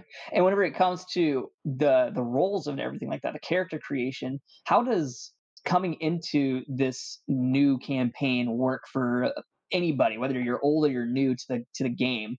Do you like come prepared with like, hey, here is like my stat list. This is how I built my character. This is how I'm introducing to them. How are those rules and those limitations put in place before you actually start the campaign? So me as a DM, I like to help and sit down. I sit down with my players. For the Star Wars campaign, I sat down with every single one of my players and worked on their characters with them block by block. And I did the same thing when we started the other campaign, because I do work with a lot of new players, and I'm always loving to work with new players because I get to introduce them into something that they've never really had their eyes on before, and I get to really show them how fun it can actually be when you put yourself into that mindset. Okay. Alrighty. So as far as the storytelling elements of D&D, like how do you set things the way you want them to? Is it like a bias of yours, or you're just like, you know what, this is what I would love to have done if I was the movie director or the novel writer for this D&D campaign? Do you like go off of bias, or do you go off of something that's more likely to happen? Uh, I actually allow the players to kind of dictate. I give them the basic, I describe the basic generalized setting, what they're doing, Hmm. and I go, okay, so for instance, Mayor and Jedi. Jedi, you guys walk into a tavern. It's packed. You see orcs, you see elves, you see dwarves. There's a nice lady behind the bar pouring drinks out of a meal, and you guys walk in, and it's just bustling. There's music. You smell good oven roasted potatoes and lamb. What do you do? So as far as coming up with a scenario about what would I would do, I would say what I'd want, and I roll a die that dictates the effectiveness of that action. You don't have to roll a die. Okay. So, the only times you actually have to roll dice is if you're doing a skill check, if you're making an attack, or so like the only time I personally have players roll dice is if they're making skill checks to do things, like if they want to do a performance. Say you're a bard and you pull out your lute and you go, I want to play the most rocking song ever to try to make some money for some food. Hmm. I would have you roll your d20. I thought I grabbed my dice out of my bag I've so I definitely could. seen a D20 before, though. Yeah, I'm familiar with it. So then you roll it, and then you'll look at your stat sheet, and on your stat sheet there will be a performance check modifier, and you as a bard, you're gonna have that filled in, so you're gonna be proficient in it. So what that means is you're gonna do your normal roll, which uh, as a bard, your charisma stat's going to want to be your highest. So if you have an 18 in charisma, it's normally a +4 modifier. But with that additional proficiency bonus, it's an additional 2. So whatever you roll, you're adding 6. Okay. Okay, that makes sense. So back to like the original question about what would I do? I just come up with additional thoughts and scenarios that would lead me into obvious multiple pathways, right? So I would say, oh, I would have just said, I don't want your food and slapped you, right? I could go with that. See, I could see that coming from Mayor. Mayor looks like he'd be the fighter that goes to pick the biggest fight with an orc. My honest answer was going to be that I was going to raise my shotgun and my chainsaw hand and say, this is my boomstick. And then... So, in full honesty, in this case, Mayor would obviously be the one everyone can't stand at the D&D party because he just can't take it seriously. Well, actually, even if you can't take serious, maybe I'll die. Even if there are people that don't take it seriously, sometimes they actually have the funniest interactions. And even though they're not taking it seriously, and they do things that and to try to make it say that they're not taking it seriously, eventually it turns into, holy shit, I fucking love this. Okay, I get that. There's like this one of my funniest, like there's a guy I follow on TikTok. I forgot what his name was, but he always does like this funny get up where he's like in a Praise the Sun outfit. He's got chainmail on, and he has like this Merlin the Wizard character that he plays. Yes. You know who I'm talking about? And he's always looking for them MILFs. He's always looking for MILFs, yeah. And he's like, actually, no, I'm not looking for MILFs. I am now, that's derogatory, so I will respect them now. And he's like, okay, cool, what do you do? He's like, I push a person aside, cast Fireball, and see if there's any Bawilla behind him. And he goes, Bawilla? Beautiful woman that I would like to date. Yeah. So and I gotta say, like, the interactions that I have with the group, they do very well, and it helps when you get into it with the DM, because the DM isn't there to tell you every little detail. It's up to the players to also create scenarios. I can push them on the rails as long as I want to, but that's where it gets kind of boring if you just continue to do the same thing.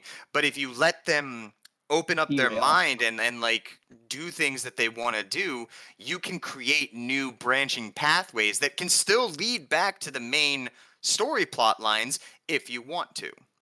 Okay. So let me ask a question real quick, if you don't mind. Let me interject. So as somebody, I'm like Jedi. I probably even have less knowledge of D&D. So if I'm coming to watch the show, do we have a name for the show yet, by the way? Current working title is Jester's Court. Okay. Sorry, were you gonna say something? No, go ahead. Okay, so if I come to watch Jester's Court for the, this is my first anytime I'm going to be watching D&D, period. But we're watching it on Twitch, right? So we're watching it on this channel. What's that gonna be like? Like, what should I expect? Like, coming in, like, what's the format gonna be like on Twitch? Like, what's that viewing experience like? So I can tell you that I have a screen that shows the actual maps that I have laid out. Underneath of that, I have cameras for all of my players have their cameras on, so you can see their reactions, you can see their faces. I'm gonna fix it up a little bit more, so because we do a lot of dice rolls on D20 and on Roll20. Which is a website specifically for that, where you can build your games, put your maps on there, and they have dice rolling things, and you're going to be able to see people rolling their dice on that board, which is pretty cool. And you can see the reactions if they get like a natural 1 or if they get a natural 20. You can actually see them like get ecstatic or go, oh shit, I fucked up. And it's debuting in June, you said, right? Do we have an exact date yet, or no? It's still a working thing. Certain night of the week are we gonna expect, or Sundays at 6. Okay. We were on a bit of a break for the last 2 weeks, and I'm working behind the scenes right now with some of the higher ups. And we're gonna try to get it started up here soon.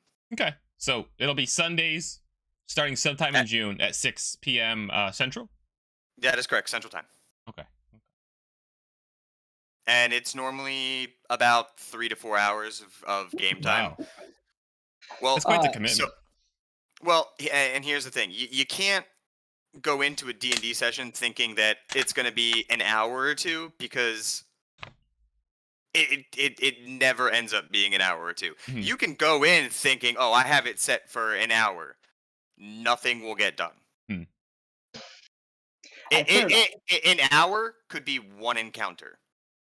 Yeah, I've heard most D&D campaigns can last well over like 3 to 4 days, depending on like how the players also interact with stuff, and also the size of the player base too, right? So I imagine 7 players in one campaign probably stretch across at least what 3 to 4 days, right? If not longer. Season 1 spanned about a month. Damn. Okay, never mind. And season 2, we're already at about a month of playtime with the current season that we're doing.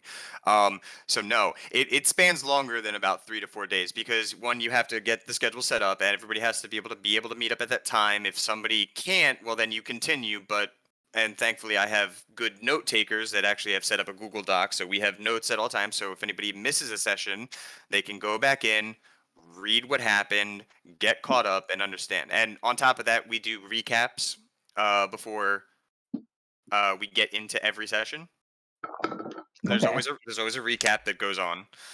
Previously on Jester's Court. More or less, but I actually use a voice mod to kind of make it sound more grandiose than I already That's what sound. I was about to ask next. I was like, so if you're DM, like, do you like get into like the voice roles and the acting for it too? Yes, actually, there is. I have a DM. I have a couple of DM characters that I kind of make, but they kind of help somewhat keep them on track. Most of the time, they just don't give. I don't really care. Like, I have a character who was from season 1, who came into this season because season 1 and season 2 are interconnected. The original campaign brought into, it's now years in the future, but at the same time, it's still in the past. For us, it's how Star Wars works. Mhm. That whole thing. But he was originally a small rodent-looking creature that traveled with the original party, and he has lived from then to the current time period that we're at. And he turns out he's actually a Jedi Master. His name is Golfuzzy, and he kind of goes ahead and sounds a little bit like this. Kind of sounds like he's from the Bronx. It's really just all scented back in the back of the throat, and it really helps on the. It sounds like it sounds like what's his name from episode 1, the Anakin's owner. No, see, that's a Tordarian. The Tordarian, you gotta really get a little bit more. For Tordarians, it's a completely different thing. There's a player who does Tordarians really well. Tordarians are not kind of my thing. Tordarian's got like a weird Russian New York accent going on, or not Russian. Is Russian like the right language, or like? No, actually, I would say it's more Tordarians sound a little bit more Russian. Yeah, so you're a little bit more correct on that, and it's hard for me to kind of go into a Russian accent. But and I actually let viewers kind of help make NPCs if they want to, and somebody recently brought an NPC to my attention whose name is Poi Poi, and Poi Poi is a Gungan. So, Misa think Poi Poi sounds a little bit kind of like Jar Jar. But, he's not as dumb. He understands things a little bit better, but he's a Poi Poi. Oh, man. It's funny. I'm mentioning another TikTok that I saw. Some boyfriend was letting his girlfriend name every character he saw in Star Wars, and Jar Jar came up, and she goes, "Oh, I know him. That's R2D2." Oh, man. But that's awesome, though. I mean, like, it's great to hear that, like, D&D like has such a wide variety of character it can bring to I think that people at a surface level would look like as very nerdy. Let's be real, it's pretty damn nerdy, but that's the fun of it. Like, who cares if it's nerdy or not? And at this point, like, D&D I think has just exploded. And that could be due to a lot of things. It could be because of Stranger Things has grown in popularity. I feel like a lot of the people I knew in the past, or have at least some sort of, like, again, surface level knowledge of who they are as a person, would never expect them to be playing D&D. And now they're like, oh yeah, I had a D&D session like last weekend, and now it's all over their Instagram stories or their Twitter and stuff like that. The rise in D&D has gotten a lot bigger. I really appreciate it. And I think that's because nerd culture and pop culture now finally becoming one. So one of my favorite things is I served in the United States Army for 6 years. Nice. Happy Memorial Day. We Memorial Day is about those who have fallen. No, It has I know. nothing to do with me being alive right now. You have not fallen. I'm very familiar with the memory of it all. But, at the same time, happy Memorial Day, everybody. Yeah, at which I want to say, because I was listening to when you guys started off everything, I want to say thank you for the announcement that you guys made. It's a very solemn day where we sit back and remember those who did fall. But going back to what I was saying, I ran some D&D games here and there for people in my unit when we would get bored. We actually, at one point, we fashioned soap into dice. Oh, wow. So it's more rampant than you think, especially in the military. Like we're all nerds over there. Like we do some crazy things. Okay, that's awesome. I have a quick question for you. So if let's say I'm listening to this and I want to get ready for Jester's Court in June, it's gonna be on this channel. I'm somebody who's hearing about it for the first time. What should I do right now? Like, is there somewhere that I can go to like see kind of what you guys are doing, or you're preparing, or are there certain things that you say like, oh yeah, go read this or go watch this video, and that'll kind of help prime you? What should somebody like that do? Well, I know for a fact I should still maybe it might still have a VOD or two saved on my personal Twitch channel, which is where I was streaming it. What's that channel? That would be Hooded Jester VR. Okay. Which it's not there. All videos. No. It's been over the time frame. We were originally supposed to start saving them, and we were going to actually have somebody posting them onto YouTube, but that kind of went out the window because some other things had occurred, which the original player who got me back into DMing for this entire thing had some work issues, so he had to dip out. And then we replaced with some other people. All I gotta say is you don't really need to, if this is the first time when we started up and this is the first time ever watching it, you don't have to worry about a thing. There will be a recap at the beginning. And you'll get to know the character. You'll get to know the characters because when we started up on the new channel, I'm definitely gonna have all the players reintroduce themselves, just so everybody gets a feel for who they are. And definitely between seasons. As Maz is saying as well, something that we're working on is between the seasons, we're going to involve the viewership in character creation.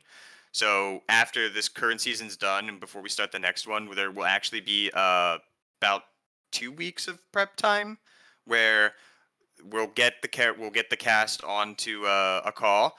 We'll set up a stream, and viewers will be able to actually interact and help build the characters. There will be channel point redemptions and things like that as well. Viewer polls and just interacting with the viewers to help build the characters to get them more involved in it in the long run. Sounds good. Right. Sounds like a solid plan. Yeah. Yeah. So people will be able to come watch D&D on this channel on Sundays, watch the podcasts on Mondays. We're gonna have some good stuff going. Damn, Nemesis sure does got a great social content timeline put up together. Gee, oh boy. You should definitely go follow them on Twitter. Nemesis GG. So now we got to ask a really important question. Have you watched the most recent season of Stranger Things? You want me to be completely honest with you? Well, yeah, we don't want to spoil anything. I have not watched a single season of Stranger Things. Oh my gosh. Oh man. You're definitely missing out, man. It's not for lack of wanting to watch it. It's I don't have Netflix. Oh well. Everyone's got that one friend. Everyone's got that one friend who's got a Netflix account. Listen, I could probably go around to a couple of friends, maybe see what's going on, but I haven't gotten into. I want to do a social experiment. We should make this the next Nemesis piece of content. Maybe we could do it as a YouTube video or something, where we walk around to random people on the street, pick any place. We'll do some. To make sure it's diverse. San Antonio and New York, and ask if they will let you borrow their Netflix password to watch. Pick a different show in every single video. Be like, can I borrow your Netflix password? I really want to watch Stranger Things. Or whatever. Death, and Robots. See, yeah, there you go. See how many people you have to ask till you get one that says yes.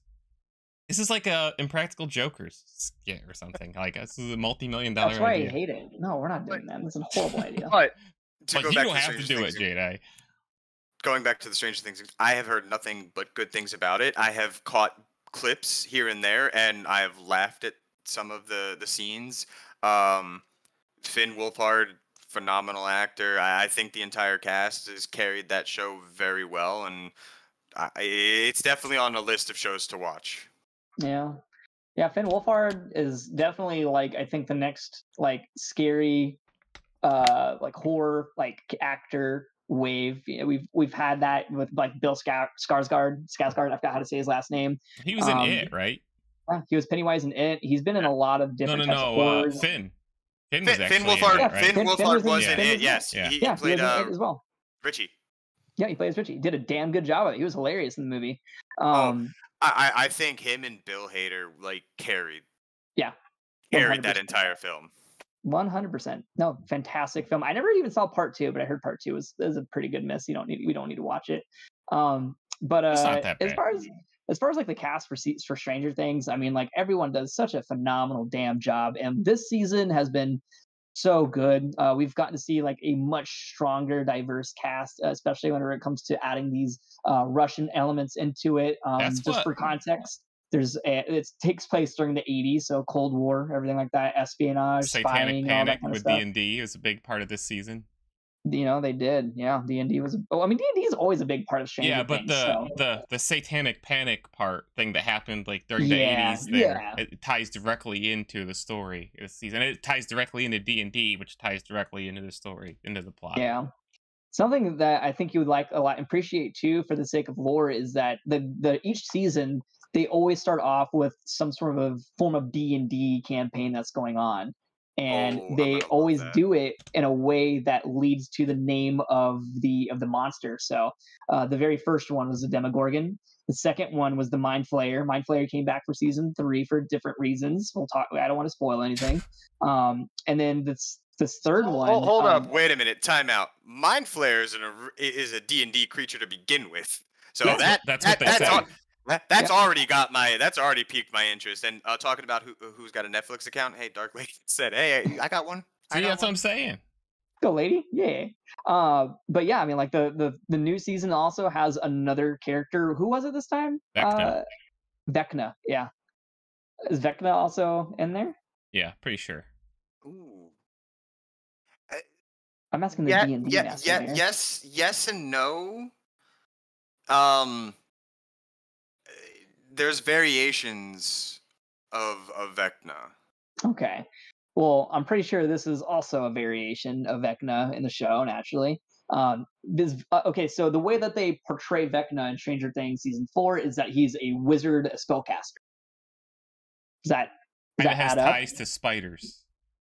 Yeah. Oh shit! That's straight out of the Monster Manual. Okay. Okay. Yeah, that's pretty cool. I think the Duffel Bag Brothers. I don't know what the name was. They're just genuine nerds. Also, Jack Snyder, I think's in there too. They've come to like plenty of interviews saying like we just take everything that we had in our childhood and we just do our best to recreate it in the show. And everything seems super authentic about it. Everything from the vibe of the 80s. I'm a 90s kid, so I can't really say for certain if it's like the truest 80s experience ever, but everything feels like an authentic 80s experience to me from what I've seen in film. Good. Pretty good. Yeah. Highly recommend getting that Netflix account from Dark Lady because you need to watch it, bro. 100%. That's going to be the first thing that it's going to be on my list. The whole show is definitely inspired by Dungeons and Dragons. Like Jedi said, they literally play Dungeons and Dragons every single season, and that one of this season's other big influences is Nightmare on Elm Street, and they actually got the guy who played Freddy Krueger cast in the show, which is pretty awesome. Yeah, Robert Englund is another phenomenal actor, and at first I thought it was Bill Skarsgård as well. I thought that was him. I was like, no, that's not him. I looked it up. I was like, no, it's not him. But like, phenomenal job as a character in the show. everything about it. This season's been so different compared to the last. Season 1 was such a breath of fresh air, I think, for cinema. And I say cinema, I mean like, the TV screen, right? Because we've gotten a blast to the past with like this 80s kind of like horror experience that we have, but with led the way on that. Yeah. With a much more refined cast and as well as story that we're given as well, because nobody knows what the hell's going on, and it brings back that, I think, what people experienced for the first time was like the first most like slasher movies, like who is Freddy Krueger, who is Jason Voorhees, who is Michael Myers. Like it brought that interest of like there's clearly something not of this world happening within the world, so there's so much curiosity in there, and that's what made season 1 so great. Season 2, I know some people weren't big fans of. Actually, no, I think a lot of people like season 2. Season 2 was definitely the sequel to what we see in most sequels of anything. It was just like much bigger. There was really only one element of season 2 that people didn't like. It was like Eleven's story when she stepped out with her, like, whatever those people were. People didn't like that. Yeah. Everything else was fine. Everything else was fine. Yeah, I'm in agreement with that. That part I didn't really much care for. It felt, and you know what I mean by forced, but like this felt like a forced like part of the commentary and the story that they wanted to share just to get it out of the way. It felt like they didn't know what to do with her character at that point. But yeah, season 3, my favorite. I don't think season 4 is going to top it, despite how good it is. I loved season 3 so much because season 3 felt like it finally pieced together what they wanted to do in season 2 with season 1, and like just created such a phenomenal like storyline. Rewatching it because I have a roommate who's not watched any Stranger Things, so I'm sitting down there watching it with them again, and I'm just like, damn, so good. And now season 4, oh my god, it feels like we're wrapping up a lot of those questions that I mentioned earlier. So season 4 is a different storytelling method for sure, and it's so weird because I'm finally at the age where I get to see other kids grow up, and like it's like what my parents were for Harry Potter. They're watching Daniel Radcliffe, they're watching Hermione and Ron grow up, and I'm like growing up with them. I didn't see that kind of growing up method with them, but now I'm seeing it with these kids, and I'm like, damn, I don't want to get old. Yeah, and it's actually funny that you were bringing up horror stuff because Dungeons and Dragons Wizards of the Coast recently started actually adding more horror elements into D&D with a book called Castle Ravenloft, and it's just adds so many more horror creatures to it. We've actually dabbled into a little bit of a horror type element in the current season with Imperial Bioweapons Project I-7-1A, also known as The Sickness or Project Blackwing. There was a book about an actual book about it called Death Troopers, as well as a second book that actually pertains back during the time of the Old Republic, which this sickness was actually around 4,665 BBY, and it was created by an ancient Sith Lord. So they recently, and it's literally zombies, but not normal zombies. They still have cognitive function. They can use the Force if they're Force sensitive. They can use blasters. They can use their lightsabers. It is nuts. And like the moment you get infected with that, it just seeps into your very core of your being and just corrupts you from the inside out. Mm-hmm. It's very fun. Okay, no, kind of reminds me of Halo with the Flood, because the Flood and Halo are practically zombies, but they also remain some form of cognitive function as well, and it's twisted stuff. So very twisted stuff with that too. Jester, so as this show moves forward, because I'm assuming it's going to be a pretty good success. It's got a big audience. D&D does, and you're talking about future seasons and so on. At some point, will you guys switch up the theme? So, for example, like right now it's like Star Wars themed. Like, let's say several seasons from now, you guys kind of like reboot and say, hey, now we're going to base it in whatever. Well, let me give you a little sneak peek into my brain, because I already have ideas in place for season 3. Y'all know Kingdom Hearts? Mm-hmm. Yeah, unfortunately.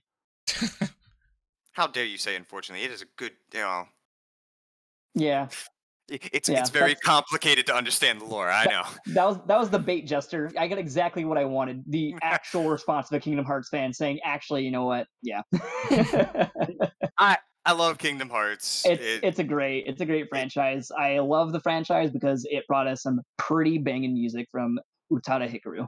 But that's currently the running idea that I have, and I've already been working on some of the background stuff. So every season's going to be something different. Not every season's going to intertwine with one another. Like after this season, we're going to start a whole new chapter into the thing. There are going to be new characters. There's going to be no real references to the previous seasons. So like I said, I've got plenty of ideas running around up there. And eventually we'll break it down more. We may go back to traditional D&D for a season. I know Hobbs, for instance, he's a big Monster Hunter guy. I may or may not have found an entire functioning working system to build Monster Hunter D&D. The same with some other things too. So like I said, it's going to be a lot. There's going to be different things happening. I'm just excited for it all at the end of the day. Okay. Sounds good. So, quick question, a little bit unrelated. What was your reaction to Kingdom Hearts 4 announcement?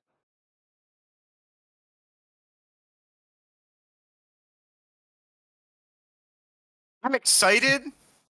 That pause was telling. Yeah, you look excited. No, I'm genuinely excited. I love the way that it looked. We're just based on, but I know it's pre-rendered, so it's probably not going to look like that at the end of the day. But I also know that they did this with Kingdom Hearts 3, and we still waited 7 years till we got it. So I don't have my high hopes. But I'm excited to know that they're continuing a story, even though they said it's going to be a while. I can't wait for Kingdom Hearts 4X, 4Y, 4.2.7.9.765 ABDG, and then Kingdom Hearts 4. I would have X2. been. The whole 2.8 thing, I would have been really content if they would have just added it as like a pre-thing on Kingdom Hearts 3 to begin with. Like I didn't need to know everything that was going on with Aqua while she was traveling through the dark. You could have easily tied that into Kingdom Hearts 3 as like a beginning thing before you play the game. Would have worked perfectly. Just had like a 60-second cutscene, probably. I need to like understand what game I was playing. It was Kingdom Hearts Office 365 subscription over 1 day or something like that. I actually do not remember. 365 over 2. And that you play as Roxas and the organization members, and it was what, a Game Boy game or a DS? It was actually DS a game? DS game. Yeah, it was a DS game. Yeah, there's like some there's like Chain of Memories in there. There's like that was a Game Boy game. I used to emulate that on my phone because I was bored and it was fun. But it was just a small retelling of the story. I liked the final mixes because it actually added some content that actually put a little bit things back into sense. And if you look at the original Kingdom Hearts games as a whole, it's not a story about Sora. It's not a story about Riku. It's not a story about Kairi. The entire first set of games that came out for Kingdom Hearts, it's a story about Xehanort. If you really look at it at the end of the day, it's about Xehanort and how he's trying to make the Keyblade. Will Donald Duck wield a pistol in this one? Because I've seen that a lot. Listen here, Donald Duck, regardless on how you look at it, he is the strongest character in all of Square Enix's history. You want to know why? This is like those are fighting words with a lot of Final Fantasy fans out there. They're gonna like he's the only character out saying Jar Jar Binks is a Sith Lord. No, there's actual factual proven to this. In Kingdom Hearts 3, Donald Duck casts Zeta Flare, which is the strongest version of Final Fantasy's flare techniques, that the only other person to ever canonically cast that spell was a summon named Bahamut, an actual god. It's like going Super Saiyan 5 or whatever. Like, and Donald the fact that fucking ripping it up. God. The fact that Goofy said, "No, don't do," means he's done it once before. No, Donald, don't do it. Yarsh. He's done it before, which means he's the strongest mage. Why don't they make a Kingdom Hearts series or movie? Seriously, it seems like it'd be perfect. It would work well for it, honestly. Probably because Disney doesn't know how to do anything Japanese. Well, let somebody from North Dakota do it then. I don't care. That and Square would have to spend more money just to be able to do that. Square's got so much money that they decided to spend it and waste it on things like Outriders. I don't know why. No, I heard they're in big trouble because they lost a ton of money on that Avengers game. And what was the other game they made that bombed? It wasn't Outriders. They made another game that bombed really bad, and that's why they sold all their Western studios, is because they needed quick cash. I know what game you're talking about, but it wasn't Guardians of the Galaxy. Guardians of the Galaxy actually did well. I think it received well. It did okay. Oh, Guardians was a fantastic version. I forget which game it was. There's definitely another game. Yeah, it was that bad that we forgot about it. Yeah. Wait, wasn't the guy who made the Sonic Hedgehog game? That did bomb horribly, but I doubt it had a big budget, so I don't think it was like a massive, like, we lost a ton of money on it. I'm sure they lost money on it, but I think I read they lost $200 million on the Avengers game, which is significant, obviously. Oh, yeah, no, they messed that game up so bad. Well, I was gonna say why Marvel gave the game to them just bothers me insanely. It's just like, why Square Enix? Like, did they do it for cheap? Did they do it because... And Crystal Dynamics had never made, like, a game-as-a-service style game, so it was an odd pairing. I'm not saying they're a bad developer, because they're not, but just choosing them, like you said, was just like, you could see them being like, oh, let's give it to Blizzard, let's give it to Bungie, let's give it to somebody with, extreme game-as-a-service experience. I always find it... I don't like the way... I mean, I said it before, I don't like the way, like, Japanese storytelling is typically told. Says the huge anime fan.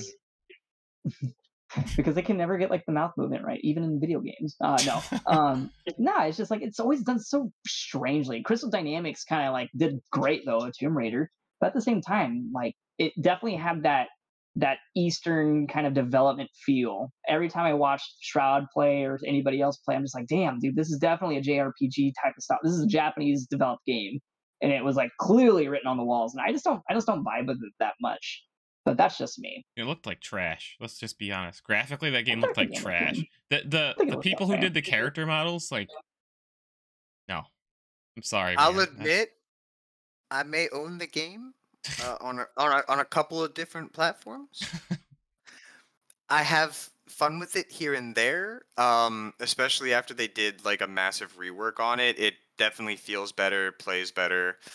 It's just when they first announced it, I was like, none of these characters look like they're like the character they're supposed to look like. Not even comparing it to the MCU. I'm talking comic book wise. I was like, And they should have. I really think they could have gone a few different ways with it. They could have made it like, to make it like game as a service. That was their goal. So they could have done like a Diablo style game. They could have done like a Destiny style game. Obviously, they weren't going to go full MMO. A Marvel MMO just got canceled, by the way. It was being developed by Daybreak, the developers of EverQuest, H1Z1, PlanetSide. But they didn't do that. They made this weird, like, I feel like they tried to bridge the gap too much between like single player experience and like, kind of game as a service, and they just ended up with this weird, like, you played it, so I mean, you could tell me better than I can describe it, but it didn't. Here's the point that I like to talk about with Marvel's Avengers. If they would forget it as a games of a service. If they would have made it a story-based game where you play as one character the entire time, just like Guardians of the Galaxy. Just like Guardians of the Galaxy. If they would have done it like that, probably would have been way better. Yeah. I think, and I'm glad you said that. I was literally thinking the same thing. So I'm glad we agree with this, because like the problem with like Marvel content right now is that it's already so linear. Like there's not much more you can expect to gain in a microtransaction live service enabled a piece of content for a superhero. We know what they're capable of doing. We know what they're capable of growing into, and we know that the trend, like even through cinema, like there's a progress to it, and we see that with every goddamn superhero movie we watch. It's the same formula over and over. Doing that in a video game is significantly more personal because you get to control it. What the point of enabling like a live service game mode just for superheroes feels like somebody in a boardroom was just like, hey, why don't we just keep trying to sell them the same character with different random scenarios each time? And like, it just doesn't make sense. We mentioned this before. Like, what would happen if like Marvel was put in like Blizzard's hands? Like, what kind of games we want out of them? I said like a Diablo style game, but Diablo still has a linear story mode to it specifically, and like you can still tell the same story, but the loot drops and stuff like that can be very specific to other things. It can be like Minecraft Dungeons or something like that. But like linear storytelling games, like you said, like with Spider-Man, with like Hulk in the past, those were pretty good games too. Actually, I'm gonna say that out loud. And as well as like Marvel's Guardians of the Galaxy. It's just like these linear stories are just so much better for these kinds of characters and stories. Which Hulk game are you talking about? The original Xbox. Well, so I'm asking because there's the Hulk game that was based on the original movie, and then there was the better one. Okay. That actually had there was another one that had better destructible physics.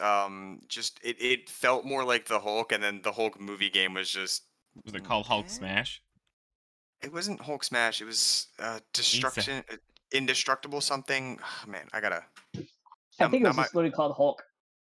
I remember renting it from Blockbuster. That new She-Hulk series looks awesome, though, right, guys?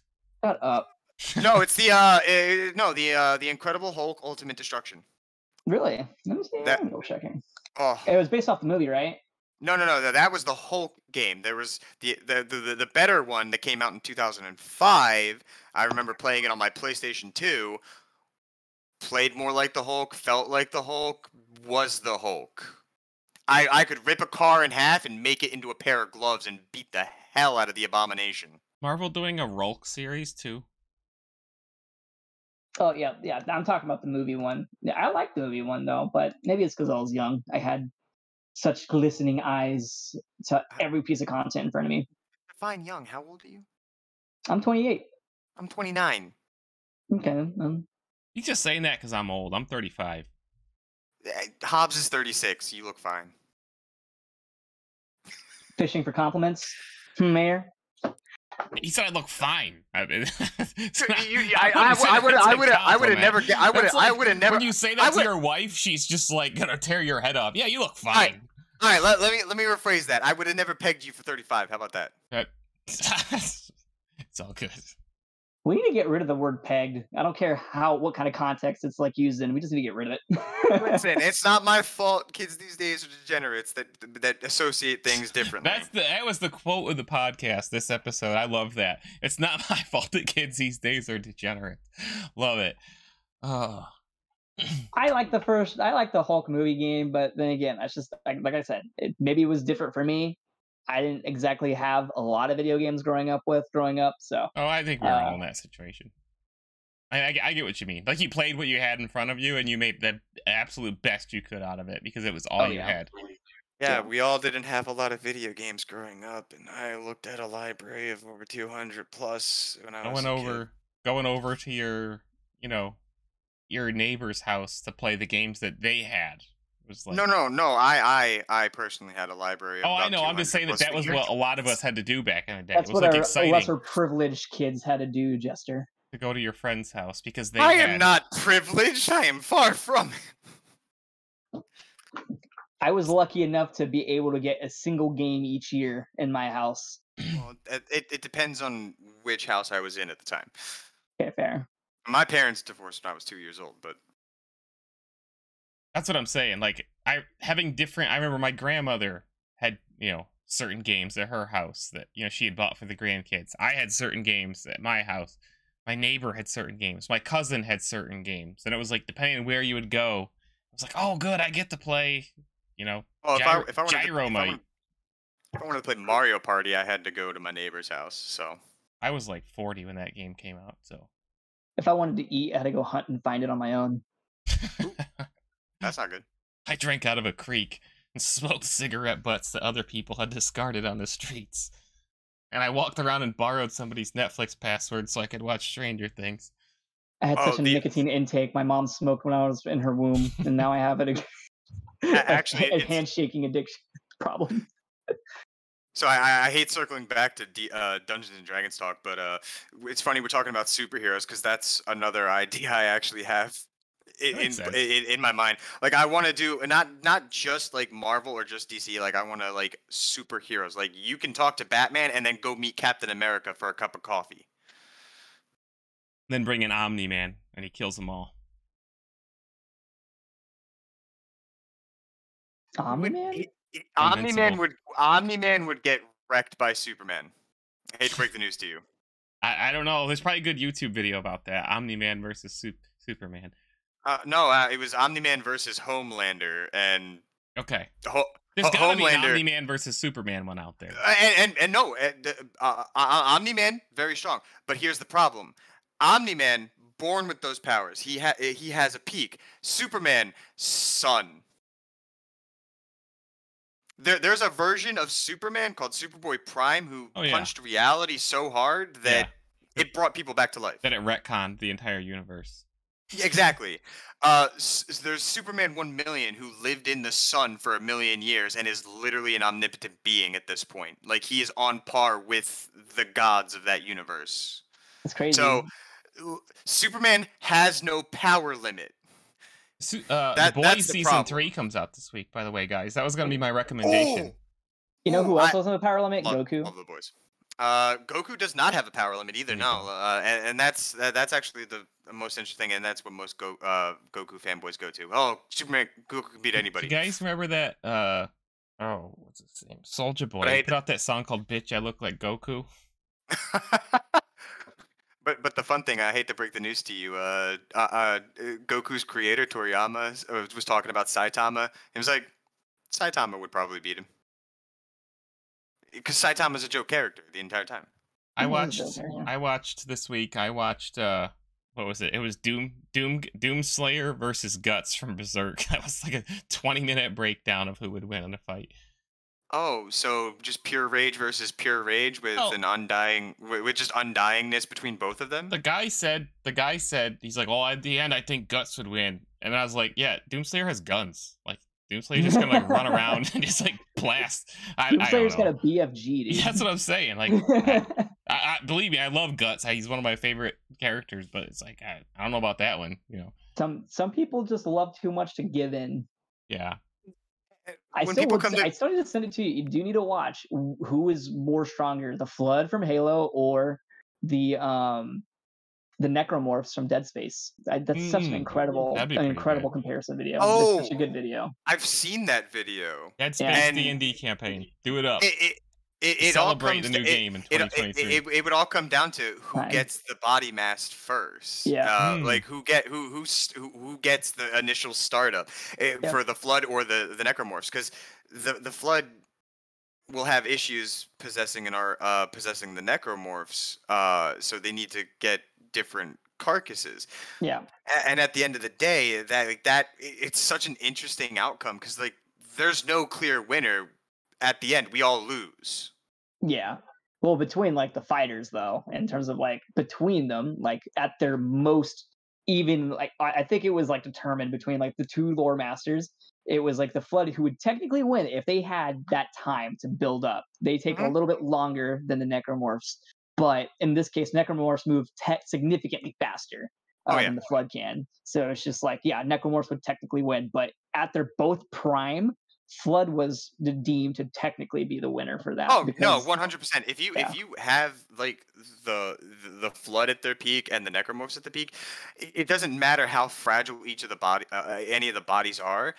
The Flood will have military tactics and all that stuff, because it turns into a singular hive mind which they can relay throughout the entire thing.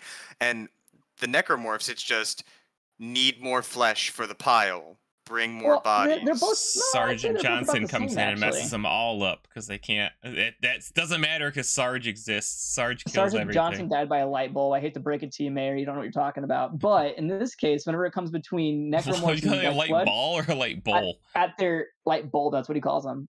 Flood. I mean, like both Necromorphs and Flood are able to actually become so huge they would be able to be the size of planets. And the Flood have only gotten to that point once, and Dead Space with Necromorphs have gotten there like a couple of times. We saw the Necromoons and stuff like that at the end of Dead Space 3 DLC. It ruined the whole franchise. But whenever like the Flood get to at least one size planet, like of something, they can create another one within a matter of like minutes. So that's how much more powerful they were compared to Necromorphs. But they're both kind of the same. They're both kind of the same. Yeah. At the end of the day, and honestly, I'd love to see a fight between both of them break out in real life. I'd love to see Dead Space 4. Oh, please. That'll happen. This reboot is the first step towards that for sure. Oh, that's going to be such a fantastic time. I don't want it to be Isaac either. It can't be Isaac. It needs to be somebody else. Isaac has told his story. I think they'll probably... I mean, what do you think? Do you think they'll do the whole trilogy remake? Or do you think they'll just remake the first one and then kind of do like a whole new, like... It doesn't have to be Isaac anymore. Like you said, it could be a whole new Dead Space game. I think that makes the most sense. We've seen it already happen plenty of times across many other games. I'd love to see how other people... I would love to see different perspectives of the various people and stuff like that. Man. I would like to see the next step for like the whole new humanity after Isaac. I think that would be really interesting because during Dead Space 3, we finally saw like the previous civilization, get consumed and technically put a pause on the Necromorphs' plans, basically, for that duration. And then we got to Isaac, and then like all that happened. But the Necromorphs are smart, and they know that they just can't keep consuming until there's absolutely nothing left. They do go on a break, pretty much, to let the next civilization take power and rise. So I would actually love to see, what the next civilization post-humanity that we knew with Isaac is going to do and how they handle everything. Because we already know coming in what the Necromorphs are capable of doing. So now seeing it through fresh eyes again would be really cool. I think it'd be really great to bring in like a new audience, despite the fact we've got that remake coming up. I would like to see that new audience. That's just like very hopeful romantic right there, though, for that game. So that's just a shot in the dark, throwing darts at the wall, see what happens and lands. But that'd be cool. All right, guys. As much as I'm loving chatting with both of you, I am about to go in my pants. What are you gonna do? What? Can you be specific? It's gonna be a little. Is it gonna go down the leg, or is it just gonna be stuffing the back? I don't need to hear about this because I have a steak, salad, some asparagus to go eat still. There we go. Thank you for saving me. I appreciate it. Okay. So I'm gonna go play Fortnite then. Okay. So next week we'll be back. Next Monday we'll have E3 starting basically this week with Sony. So we'll be reacting to Sony's conference, getting ready for all the other conferences. Probably a bunch of leaks this week, and then starting in the not too distant future, you'll see Mr. Hooded Jester over here leading the way on this channel on Sunday nights at 6 p.m. Central with the new show. So thanks for coming on the show, dude. I appreciate it. Yeah, thank you guys for having me. I appreciate the opportunity to talk about it and get it out there. Yeah, and also you're our first guest, right? That's true. Jester is our first guest on the Beyond podcast, so soak it in. Yeah. Well, I mean, if you guys ever want to get into the whole D&D scene, want to be players, like I said, we're doing guest spots, and I'm going to be losing 2 players here soon, so I'm looking to fill a slot up. So you got to come to me. I'm not driving to Katie. No, it's all internet. I'm teasing. I'll let you know though. You got to watch Stranger Things. That's your homework assignment. But if you actually do want to do physical, like I'll listen, when I have days off and I'm starting a new job here soon, which is one of the reasons why I moved down to Texas in the first place, I'd be more than willing to do actual live setups. Yeah, okay. Well, we'll let you know. I definitely am interested in some D&D action. I've got plenty of books, hard copies. They're very heavy. You have the Necronomicon? Oh, you mean I can't read it on my Kindle? Listen, I might have that, but we don't talk about it because it's locked in a lockbox. Yeah, sounds good. It's a good plan. All right, guys. All right, guys. Later, guys. Oh my God, I can't talk right now. Mayor, Jedi, and Hooded Jester signing off. We'll see you back here next week. Thanks for watching. See ya.